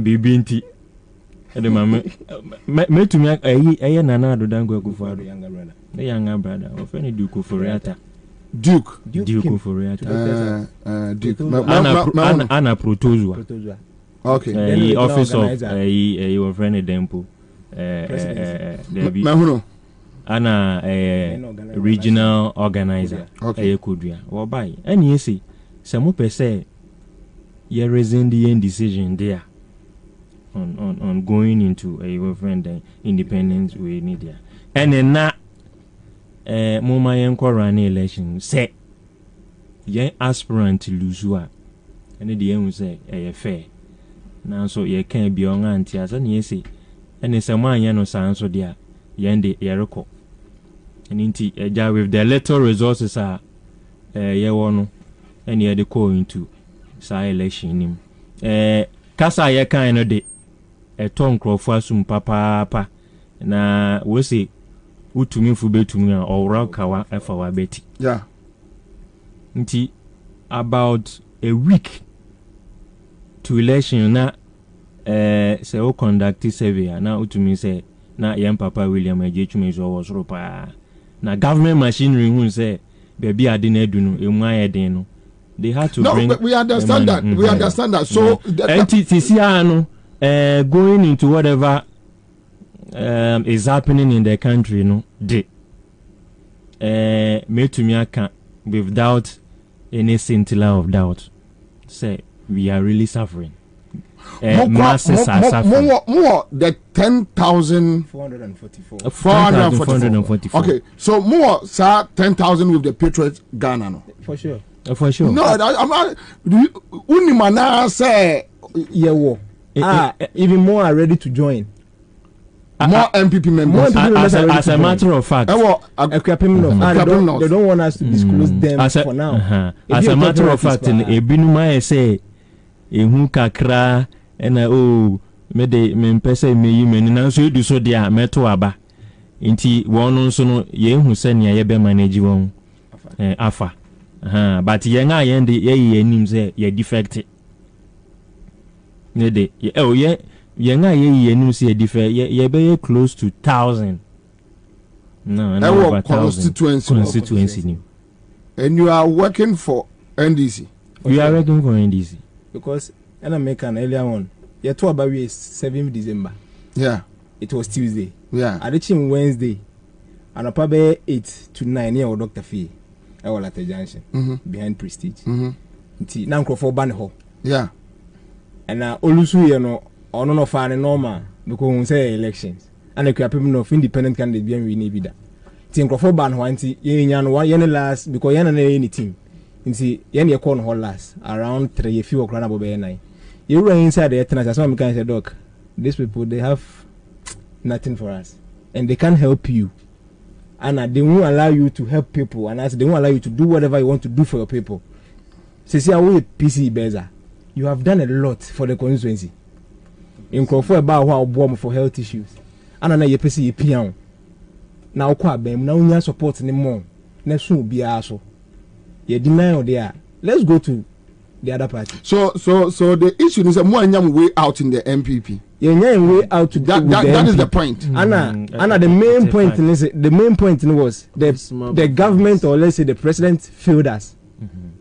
Say internal elections. You cannot describe the NPP as undemocratic party. Ultimately disqualify Ubia. Idea would just disqualify no. Chairman, to me, it doesn't make sense. Someone who cares for him, fellow humans, healthcare. Now we just disqualify no for your favoritism, for selfish interest. It means that one name will be meeting the Abua, other youth and other members here. I don't know about the other constituencies, but for what we observe, they see for a younger brother to come. I remember very well, Mr. Kodia then. So it means more personal interest, but it has nothing to do with constituency development. It has nothing to do with. It has got something to do with constituency development. Personal. That is what I understand. It's not our personal interest. Thank you. That is what I understand. We were fighting for the constituency. For an individual. Nah. No, not individual. That individual in question here is about to help the constituency members. Let's say the whole of Kwabena North. That individual we were fighting for was ready to help, and they deny him that opportunity to help. The development of Kwabena North is 1. The healthcare of Kwabena North is 2. So it's not about we fighting for we ourselves. If it was myself, when they came, Duke didn't call for buy. They offered us huge money. Say engineer step it down, but we deny it. You can call Dr. Chumesi and confirm. You deny it, huge sum of money. I see. Because they pay Kwabena North the better man because paper power hopping as polling station organizer for years. She uncle so. Ebia ba kwa hwe ankoso nti okay this time around enye obi a ya ban nipa no ye nim no ye if you ni aban mu kra ye nim no ye bo nipa nti okwa aban mu a obi support mo na Kwabena North no e pagya development na ye more because ye kan MPP a se na bra pen kan no e ye Kwabena ana asantemem na Kwabena North president na nkasafi chairman apart from ye road ye fi akwa Ekropon no yeah ana ina rules be Ekropon road aka Kwabena North na bad I'm telling you fear Ekropon kwa doso it's supposed to be 10-15 minutes drive but it can be 30 minutes there was some portion be about the road MPP ba power omo dey am construction about 4 times omo ye na nsuta na ohuru ko ta ko so we notice that nipa no teso as MP no and in Crawford they are not helping the MP obi obetimi aboa Kwabena North betumpon e bia me na am benefit me am baby na me nua bi one day we will come and benefit from it and I'm denying our opportunity no so it wasn't our stomach we were not being stomach politicians now okay but this kind of buy even that day sitting allowance on the mine I was not supposed to say by maker 1,10,000 cities nipa about 10 say engineer for sitting allowance TNT we deny it you can call them and ask them really we deny it because now we were ready to fight for the constituency so we were not doing it as individual gain bia ye benyanti na we are not doing it na onipa ye kana na asem ye Dr. William Agin as beza for PCE no there was a time na students want to mean to your own fees about 150 students I know they share students ni bebre former students are what testify 50% of them are part of Patriots for Ghana. No can say mobile school na mobile serve country no masan serve the municipality ne de monko chiro sa cost ni nyina no me be so when you look at such a person who so I understand that a human interest you don't have interest for your constituency you don't have interest a human interest we've talked about roads the MPP top hierarchies we were having the human interest then for us then we were not having any human interest because one alone personal interest in tina woman say nipa si mesi nyekra na let's protect her yempi anenko because it will come to our benefit one more than a human interest 2020 MPP nya say 2020 parliamentary no yeah parliamentary no 26,000 26,000 yeah 26,000 account dem refi in the NDC nya 10,000 okay 10,504 okay and the mekana independent nya 10,444 maybe I think 26,000 646 yeah. That is a Sia Meji William Eji Chumesi 10,444 ana Justice Kote Amasa 10,505. Ana the main thing is okay na mo say your time is up munisika mo de besi esi o mine ye ka but election day no chairman me kire osika e wo bag ma wo chain physical cash o ku apem no 2020 general elections wo be bie wanum ye kire sika mpi fu de besi ho man mp e cheye millions of cedis o na we nyina wono mo timi amfa mbo man na mo amfa mbo constituency no na ye pese nipa no wo ho no ye ni fo ne bi obi bitimi abo a na modi na ye hu say MPP ne na aban no they have failed Ekwapim as a government. Our one president Nankasa so wufi. Ye hu say they have failed us. Ekwapim North. Ni papa fie kropon. They have failed us. Na do danko Ekufuado. Enu nti the yen argument ba ko ye ni say president Kufuor oye kwan na fi tete kwashia kodu manfi wa ba 6 years ni manfi to Kufuorudua adentina unsu ntumen construct this road runabout no so runabout ufa runa sa negotiate kev no kwa omo kolo wa he won ye kwan ni so fa so a chede a odo kohwe ba ne wo mo porto say wo green book mu so ma construct na say na wo say we make provision for money be no ma be construct but ye hu say ye rodo rather say obia maso kakra na obi hu say bia menim say job for the boys bi o say den na baby a wo hwa portos no meni no no abetwa ho kakra na say onga fele na onga gravel eno anin.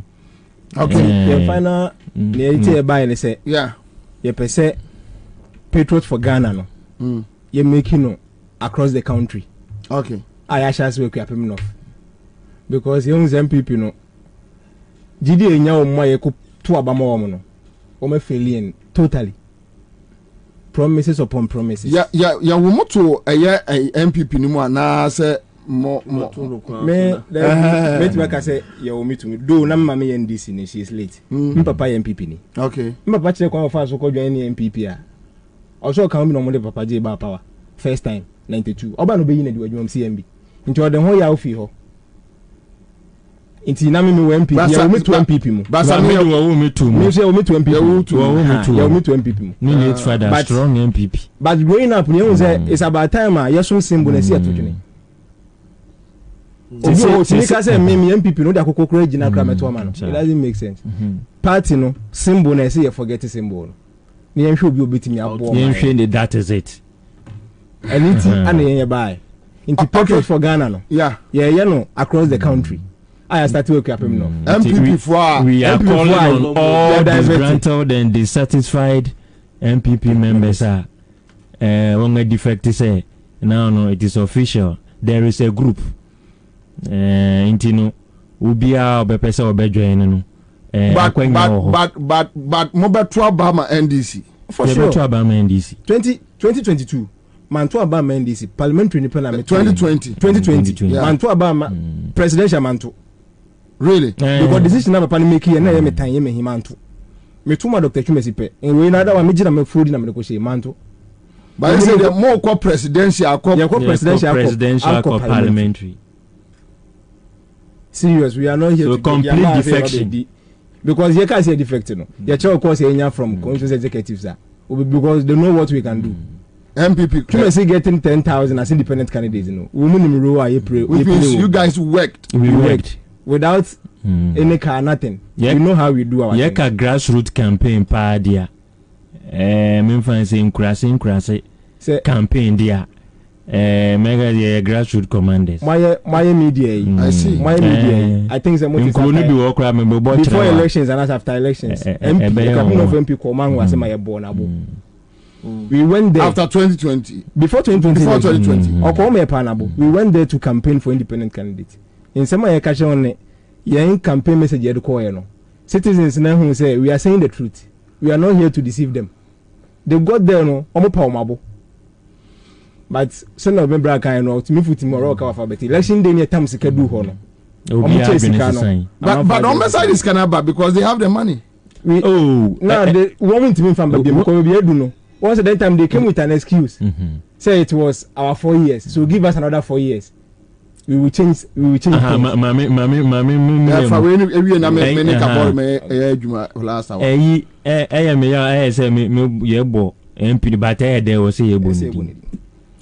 Because run up to the 2020 elections, excuse or the buy and say make away. Until 4 years in no. Say, Abia 2018 krana.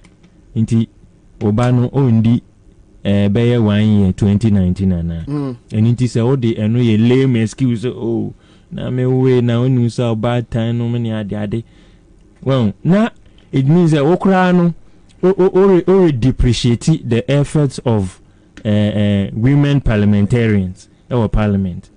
Because what they know so be excuse and I only say yeah me ade is and constituents no one then. That's a one year development via. But others were at least what bo one modern ebua one constituents. Inti sa excuse na buy ne up yeka say kura no still there is no conspicuous or practical project bia obeka say we na MP ashadaye obi be pointed tekropo munya one kra.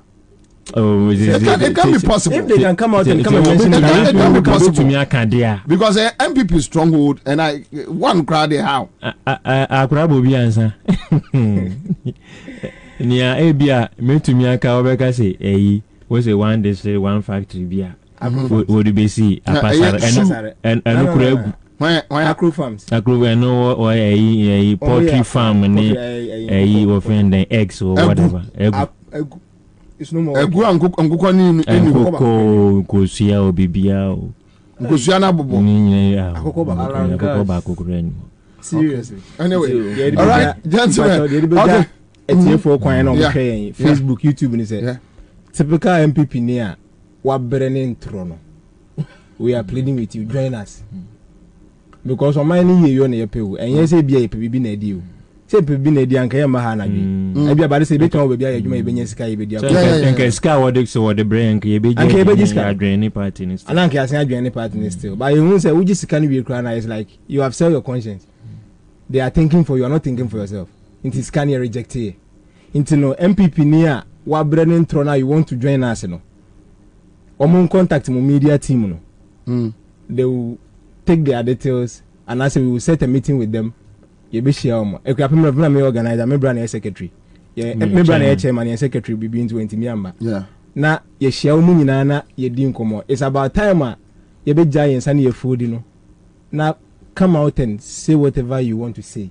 There how be abeka. One meka and also only make a decision about dia. We be say make a decision I won't pay. Bim. Na what's our betting? Tell why you say major MPP ntimi nkoto aba no kra na da major na ojan fa so bi ene so we jaya abrane ntuma NDC ana ntuma party obetimi eden aboa yen but yen MPP biem o jaya na wan beto a MPP fu kakra na aka na abesen ato be ko o jaya na nkoto ma party fofora o vote kakra na aka na still won de edi nti o jaya de say o take party abakoto ma na ye be obewini a ye ba be siesie bibia o Ghana na ehu se na Ghana be move afa because o jaya na akoto efe no wanto a one best to was so nyanseni no edimi for be kwakoto asia ma party na no wasia be take decisions ama no wasia for and that exchange we regime aye wo mu we got 2019 about 3 or so years ago and a data bank about in school more time now time na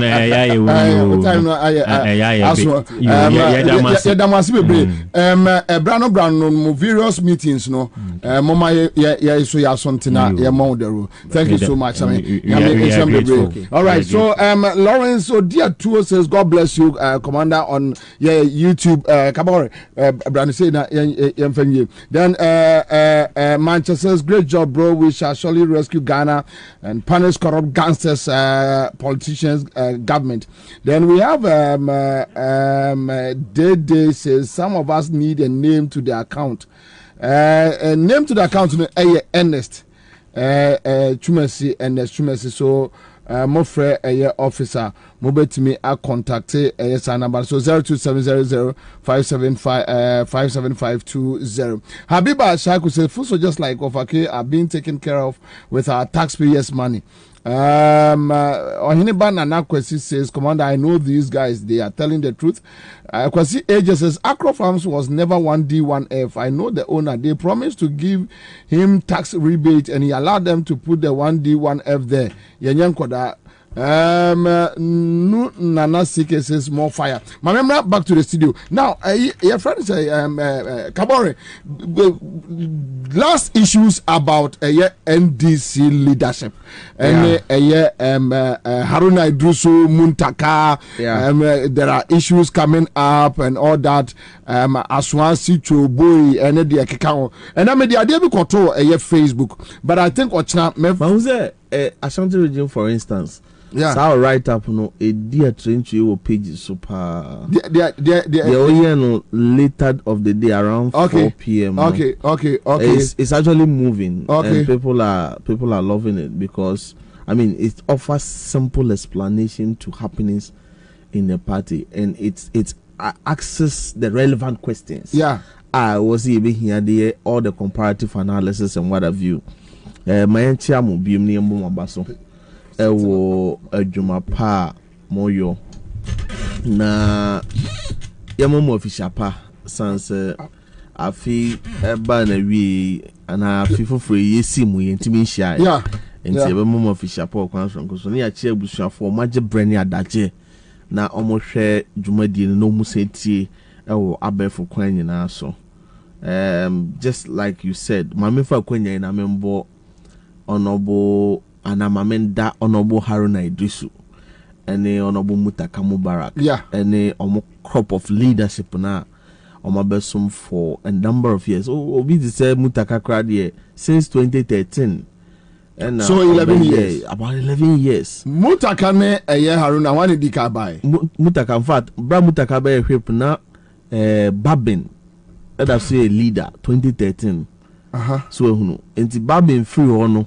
Ansah Haruna Eba. Okay. So Mutaka de were diache 2013-2017 4-year period no a whip of the house. Okay. But the American say Mabaso was some pa omodia besum the caucus or parliament. I think say at the chimbi any munsem Baira ana banchi a yedi fufu wi abrani emfa fufu so tobre. Nti mpempezo na aduru no sabi ezo se bi nyado mpeni se de edi ensa ye no yemfa nso nye nti nkomo a wahwe nkomo ekokoso onobo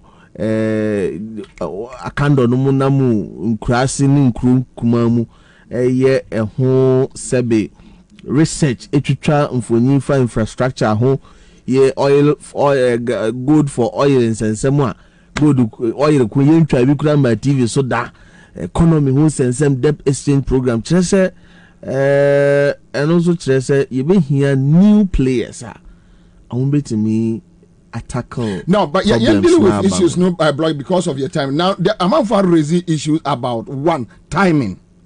There is no perfect timing than this because your friends Metier Sam George Metier other guys. One issue timing, another issue consultations. I think these are the two main issues amount for Kremu.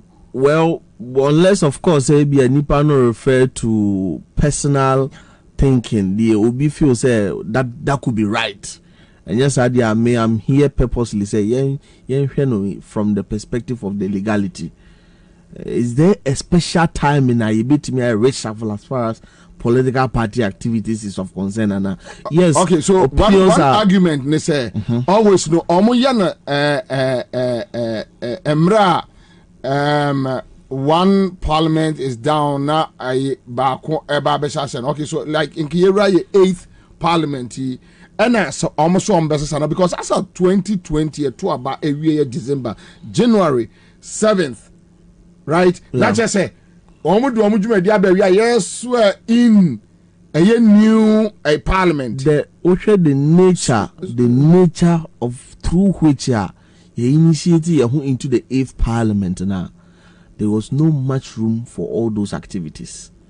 You were court, you Kwabena down so for youth organizer, BNPP Kromphobia Kofa ballot box. You could do one some when she teaching myself to crazy the chile, you call Sefiyo so ya MPs ni be cry, you throw more boss on your day. So we a party you look at how you can settle all these issues. Ansah na who fear the because sabi and penisa the owo nsebuno ono ehun na ehia sen the owabonten so ehunu intermediate. Yes, I believe that there is no perfect timing than now. And until na me person me fa or fi the case so na me de congratulatory message bema honorable atforcing any current crop of leadership wa omo I feel so we are very grateful to the hierarchy of the party. Chairman General Mosquito, Honorable Johnson Asidi Nketia, and then the current crop of leadership because Omo Amayatia CSS Sebi Afina Bani into the current issue bordering the and now that will be very crucial going into 2024. But you know, say if that is the argument, yeah, any economy as one common confado formra. I mean, you can't this once. I don't respond to microphone in this before. Anyway, and you can't this before once as well. Anyway, but the timing no one issue. Me, for me, and share sentiment a free base in a bar because man you abrebia adiebia enyo no krekra beto akoswache. Anu ye papa bia ma nkrofo gitum say no kre enu nti na ye ko twan tro mama store dan mama DKM ye lodina dia mama lodina dia ne adi nyina anu ye man temtim nkrofo be gitum say no kre. There is a major issue with our base and global feels the leadership with our caucus leadership no omuni ni ye fa enema bi ho ebi ho complaining how obi ti say how kumsi kaswa commando ye approve no obi ti say kenoforiata no nyina people were not happy. So what I say, and if there is that notion, say, oh, young for no crowd, sebi sumasi, which is not true because meti have me one dance here. The only emotional tactics are waiting to really back your base.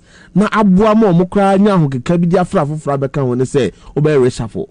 That is why even economics in this country, no mokaji good say for you to win the heart of the investor community, no say oh yeah reshuffle. Now we be second of right day. So this alone is a way of boosting the base. Ye parliament mo. Sabe na Haruna na ho ne yesisi ni sei mutaka ne ho na yesisi ni sei new law bibi sanya day. Jennifer said, Bobie, there is never a right time for reshuffling. When a widow has big buttocks, elders don't waste time in burying her late husband. I mean, we did the yardway. Obaya nukuna wunu ho fe. You better answer that. The election 2024 is crucial. But what here, Sam George? What here, Avoca is just decided to insult Atu Force, in which I don't want to believe it's true. But if it is true, no, Avoca say on that is very very unfortunate and below the belt. Made nobody somebody. Yeah. So and I don't think say Meno. And Yamina may better respond to case as a my dear. Maybe a political party communicator. Honorable Avoca might be a senior member of the party, and now was a member of parliament. But then you be managing. The can say whatever the case might be. Say we the sebi previous. In fact, who ye the abofra ya wonu bosumi and sakra betina konyo so wa ye penin. I was ye di obu ni di at the mano. And then Honorable Atuforcing is the leader of the caucus. And Obuni need be a leaders of the caucus. I was here. This is how Obuni need. Okay, Kabore. Issues kitty. Yeah. And no kahuna sawase credit. They know the echo. One because Argentina consultation now can issue about consultation. Yeah, consultation. Consulting. Because what I heard and say, Ura Mama Idrisu. On a year Council of Elders Chairman, Mebwa. Party no National Executive members no. Omo a consulté Ura Mama Idrisu. consultations nipa no betimi agye ato ana won gintum Orama Idrisu gave them his blessings omo e consulte Orada na Agbodakpi had the blessings and my omo. Orato to be kwache agreed to the decision. Anka to Ahoy agreed. Professor Kwabena Ahoy agreed. Professor Alabi agreed. Dr. Obeda Samoa agreed. Kenneth Bevlolate retired agreed. One bill. I mean, when no money and Kwokrafwa senior when party no. Uhwe yen kuno no ne yen sanwa ne yen sono omunye NDC no ni omunye they all agreed that yes this is the direction, that is it, and from if you anopa no be pemne no obi anu a ofri eye council of elders numu ababeka say ono na onimu asem, that is it, and the party no a constitution no eye clear ofwe ekwaya MPP faso yi wo mo dia omo no consult omo no elders na omo edi based on decision on beteki then they come and appoint them so the same omo de omo wiye no now be kabore baby am problem ne won say so say ye fa MPs wo ye MP wo say omo ama me consult but omo consult a council of elders so now at this point to be kwache Professor Alabi Anka to Ahoy Professor Kwabena Ahoy Bevlolate penfam ebubom say omo decisions doesn't matter abi asana bi mo pa kire wo MP no who decision matter say council of elders of the party penifo mutifie fiasem I don't me person say wo but another point they say yeah penny be raise assembly okay so I said Nkatianum decided say oh yanko fre Haruna any Muntaka in the first place let's agree that these two gentlemen Omaya Ejuma Omaya Juma, yes. I send you a bomb, Mabasu. Onipa Bia, Ewan, Ewan, and you know, one more Emmy, yes, Obibenya, Omo, Asema day, Aka Kakra, you know, near one. But the point is, say, Peninas Mabusa says, so I am Bia. No, we say don't get Yanma Kwako Fre Haruna Idrisu Nimuntaka because they cannot ever meet the NDC caucus without a Haruna and Muntaka. Ombe convey a meeting. No. How can you go and call Nipa Mube you almost say Monko Fra Monko from Radio? You be meeting to me. Senior, I was a day there question you know. It only exposes the microphobia or my understanding of how a party no Ajumayano echo. It's about bow. Yejina Park no so the day you are brand new yeko you know. Just afraid the day be chain. Need the players no motivate no so be can ho. Na technical bench abase the day you see you na see you honey and fanamra and as a mrebe we don't do that in politics. That is why you want structures. And you know this is in our banner say the conversation have centered on energy, economy, infrastructure. In conform with the so are not really on your area no. It's a council of elders when you pass here. Now council of elders on sounds on me penny or more cocoa about pain. The margins, oh, wait, you say, come in and say, I told ya. Now, for who's and so on, one more with the enemy, yet you told me. Sabe, and your one day only free Vienna by you. And your position on Batuno Quam. Now, Sabe, Akoya man say, Gonyano, once Nazungos here. And tell no, me possess our constituency beer. On my fine say, oh, and a member of parliament, Sabe. You have now what can say at 240 and you be an then. Abra Haruna be the leader of the house. None pedigree to say. With no disrespect to Assam can. Nipa de Pejanipa. Sabi 2 million at the Mawa, a more sure dear womb. One gas our personal charisma womb, and near Kakanga, a teamwork. I be Mukra say, Haruna Nimutakane deliver speaker my Jadentin you or more. Sabi, Abana got 2 in your 2 votes. I don't know Muntaka, me in the Baba de was any Bobie nya e as speaker. So yam fair no to ho. Na constituency no mu ye dede no a asawase fo ni tamale safo fo no mu ye dede no. Yeah. When you see 2020 abawie ye no. Committee levels, if we can be a ranking member, it is you a shadow minister. Yeah. All things meaning equal say abino for we as a president, no person choose ministers from parliament. It's likely say rankings for will be considered. Many MP no a deputy ranking on finance committee. You call a floor member, the honorable as a can go by a deputy a friend saying ranking. Based on how our honorable don't go vocal. And they said your team church and some money 20%. MP doesn't have that strength of communication. Position a Gina as opposition party, you pay to me, you know. Yes, Harris are for Nabeda. What is that such a friend place vocal demonstration? I didn't know MP. And it's not just all about no, but, the MP. But come on, for me, I think it's expected. Say, did they kakrabeba?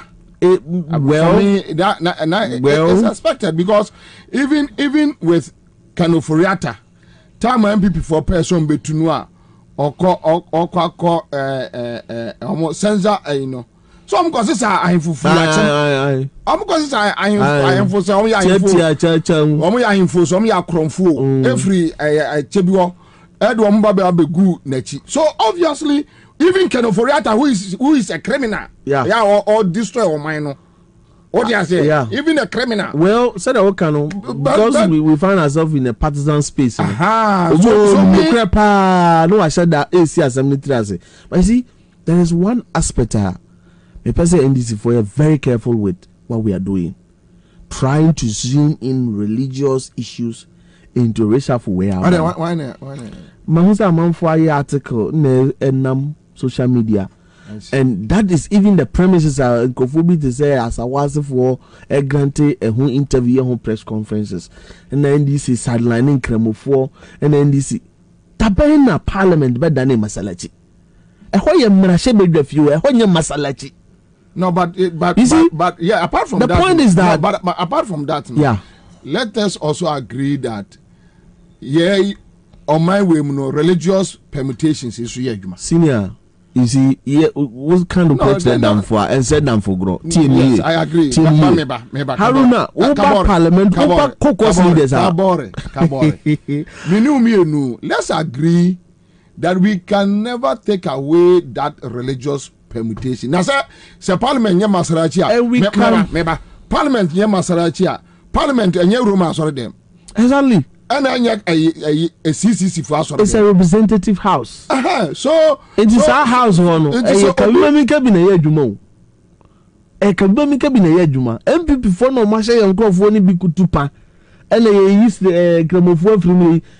Uba Parliament leadership, major leadership. A caucus leader who is either minority leader or majority leader. And a caucus whips either minority chief whip or majority chief whip. MPP omo caucus leader why nye Mensa we gramoni omo whip enya another bre we gramoni wa subuta na abra Haruna caucus leader minority leader Mutaka caucus whip minority whip Haruna gramoni Mutaka gramoni what is that sabi yenuanomo a Christopher omo revolte no we work in harmony. And then no na Kremofo person and Christopher person. Why the campaign say ni yin Kremofo? Me tell me Kremoni. You are saying you say inama amalu biniat. Ade bi awo ye no nya de wo de won say ye no ho de ye no Yankopon ho. Intention na ye etete ni ya na etete no. What is the near general saying get na pamfo ye. Omo say the dynamics have changed. And then you come on yankoka why the bet about blows be.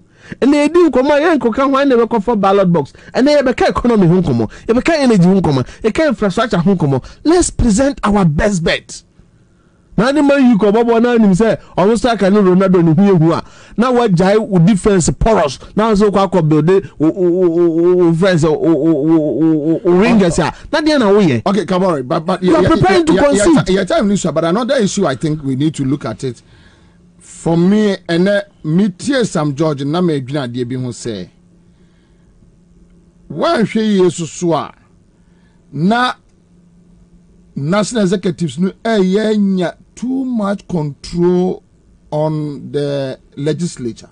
That is NDC caucus MPs in parliament, which I mean, one here you know so dangerous. Before we Because can get, if we allow the national executives say, oh, the council of elders shall take a decision, you MPC be running by a year MPs in parliament. Okay, any power, a human institution, obi a human. yeah, Obi ta obi. Now here, that should be no. And this be lose fine material because somebody sitting somewhere. MP will be asem. Me no, and then you may say no. Me me analysis no. Me getting echo. The other side no so any say. Yes, Haruna Idris say no. According to sources no, was sponsor backbenchers ni be brave mo win seats. Or almost be 20-30 a year MPs or one sponsor. and I'm not sure he was doing that because he was a leader. Well, maybe for future protection. The status quo as a NDC member and changing it. NDC near BB one is changing it. But yes, just because maybe it be a Dutch young kwama and then they bay. And the be a shading Katiano so feel say no. See an incrophone contract table one. Haruna Drisu, I want crofo bear 30-40 or more and sponsor or more. I didn't ye. So to avoid a ye no. Well, I'm starting from a BODS, you know. First of all, leadership of parliamentary caucus, you know, is not a representative of the members, only the members in parliament. Yeah. Or me a representative, to large extent, the representative of the party and the constituency or more representative. Before I will be a member of parliament now, can you say, would you to be a member of the party? And from the genesis, you know, what you have to say, you are going to belong to a party and you work with the laws of the party. And Timrano and Ma national executives be who kwanya so omo dey reshuffle na omo dey appointment and decided who should be leaders in a caucus and what have you know. It didn't start when you became a member of parliament. Even before you decided to join the party, na samra no ho. And then you quantum fin beto omo. They knew and they still wanted to join the party. And they joined. And based on the party no successes anya over the years, you know, what mean the party need in your respective constituencies, how we need elections. The only way you can dodge the laws. Now, like I said before, say a leader be appointed and I be choose no, it has to be in consultation with the members of parliament. And they say, what free party no independent candidates. I'm not encouraging that, but I was saying here very frank with ourselves. So what I say, and Sabe, once we have accepted to be members of NDC in the NDC no Sabe any manfo. Eye amonyoku a emra enye de ye adwuma wom samra no bi ena ne yegina so e de aye sacha another issue is I pop up anwumre and maybe watana menya kwa ye ho adwuma Haruna Idrisu with e-levy Eko make a statement about e-levy that Ekoye 1% NDC any problem. I hope you remember. At the time, na consultation me na koso. Emma NDC MPs no e no be can say muntaka consult wom. Exactly. Sorry, Haruna Idrisu one consult. It is his individual opinion. Yes. Mrabi across or no individual decision. That is it. Because he emphatically stated it said the NDC would have been cool. Yes. If they will be reasonable to make it 1%. 1%. At the time, when Mrabi and you and that time now NDC for a pushy zero. Because here who say retrogressive taxing. Yes. And Mrabi and the boy Haruna Chido man they make it those statement. Why no consult you? Sebe in sisi nya basro nkubi etimi de botachi na yetimi fa moba. What is beautiful and it's the price we pay for democracy, you know, is very expensive price. All these ones are part of it. The NDC for Tamale South, and this is not a time where Ubeka Zetia or national chairman. This is not a time where Ubeka Zetia or general secretary. When Pino, whenever you voted for the person, no, One to Obama is a leader in parliament. What to Obama is a representative for you. Anyway. Into your primary duty as a constituency chairman or any constituency officer, and say whoever the party select as a parliamentary candidate, who duty is Obama member of parliament, normal representation. Okay. But it is the duty of the National Executive Committee in consultation with the Council of Elders. Na bachelor say, you do parliament here, you. Why then you not 2? Why then you not 3? Why then you not 4? Na some ya party penifo jina swaya nse ya sakraya. Ya jai auditor general krono awudi agrofo ya ye. Atwan ye kan we hu asem. Yeah, let's see about Bobie sending me information be about meeting BSI call so with the Council of Elders, but I think I can share it tomorrow with me listeners and followers. And we are say 48 a petition rescinding decision. 77 so petition said Enkawa. Yeah, but at first in wrong far. I think they see a can be there. All right, AP Ansah we are traveling tours. Me pacho ope ejuma aye. Omo offer a Carter security jobs and a US student visa. So you can submit either at Accra or Abidjan, which means more offices. AP Ansah we are traveling tours. And once a man make Ghana for you. More per year Schengen visa. Say your cash Schengen visa. Now we are talking about Germany, France, Italy, Spain, Holland. Mepacho munina momo modern. Open special Easter package to Serbia. AP Ansah we are travel and tours. Or say Ubet from our 024. Oh, we are sending a message. I say I like about it. We try and bring him every day. Okay, so let's see. 0243 927 653 0245 613751. Me bosso 0243 927 653 0243 927 653. Also more of Fanco Barrier and more office wo AP Ansah Tewia travel and tours here. Don't say CD Aba Center. So what they CD Aba CD caps aba and a CD ointment, you know, and a Joe man from papa GD E codes. GDE codes or say a star 920 star 456 hashtag. Yes, what's a social number. And more person mo check my resource no. Mr. More person mo check a BC resources so now more share. More koto a school placement cards. You know so a bomb a year Accra FM NS Net Guest House a kabum Valentine's Day. Jumedi can see how well you know your partner series. Omode Bremo for our Shembie. Now so no do for when the Greenfield Scientific back and we are grateful. Top Choco chocolate spread me pacho say unye bia na wajibi or say boa busuana papa.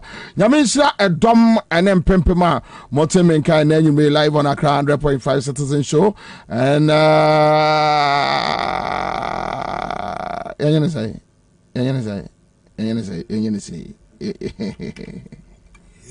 Zitembiso zenkosi zimi phakathi zona wawuqinisa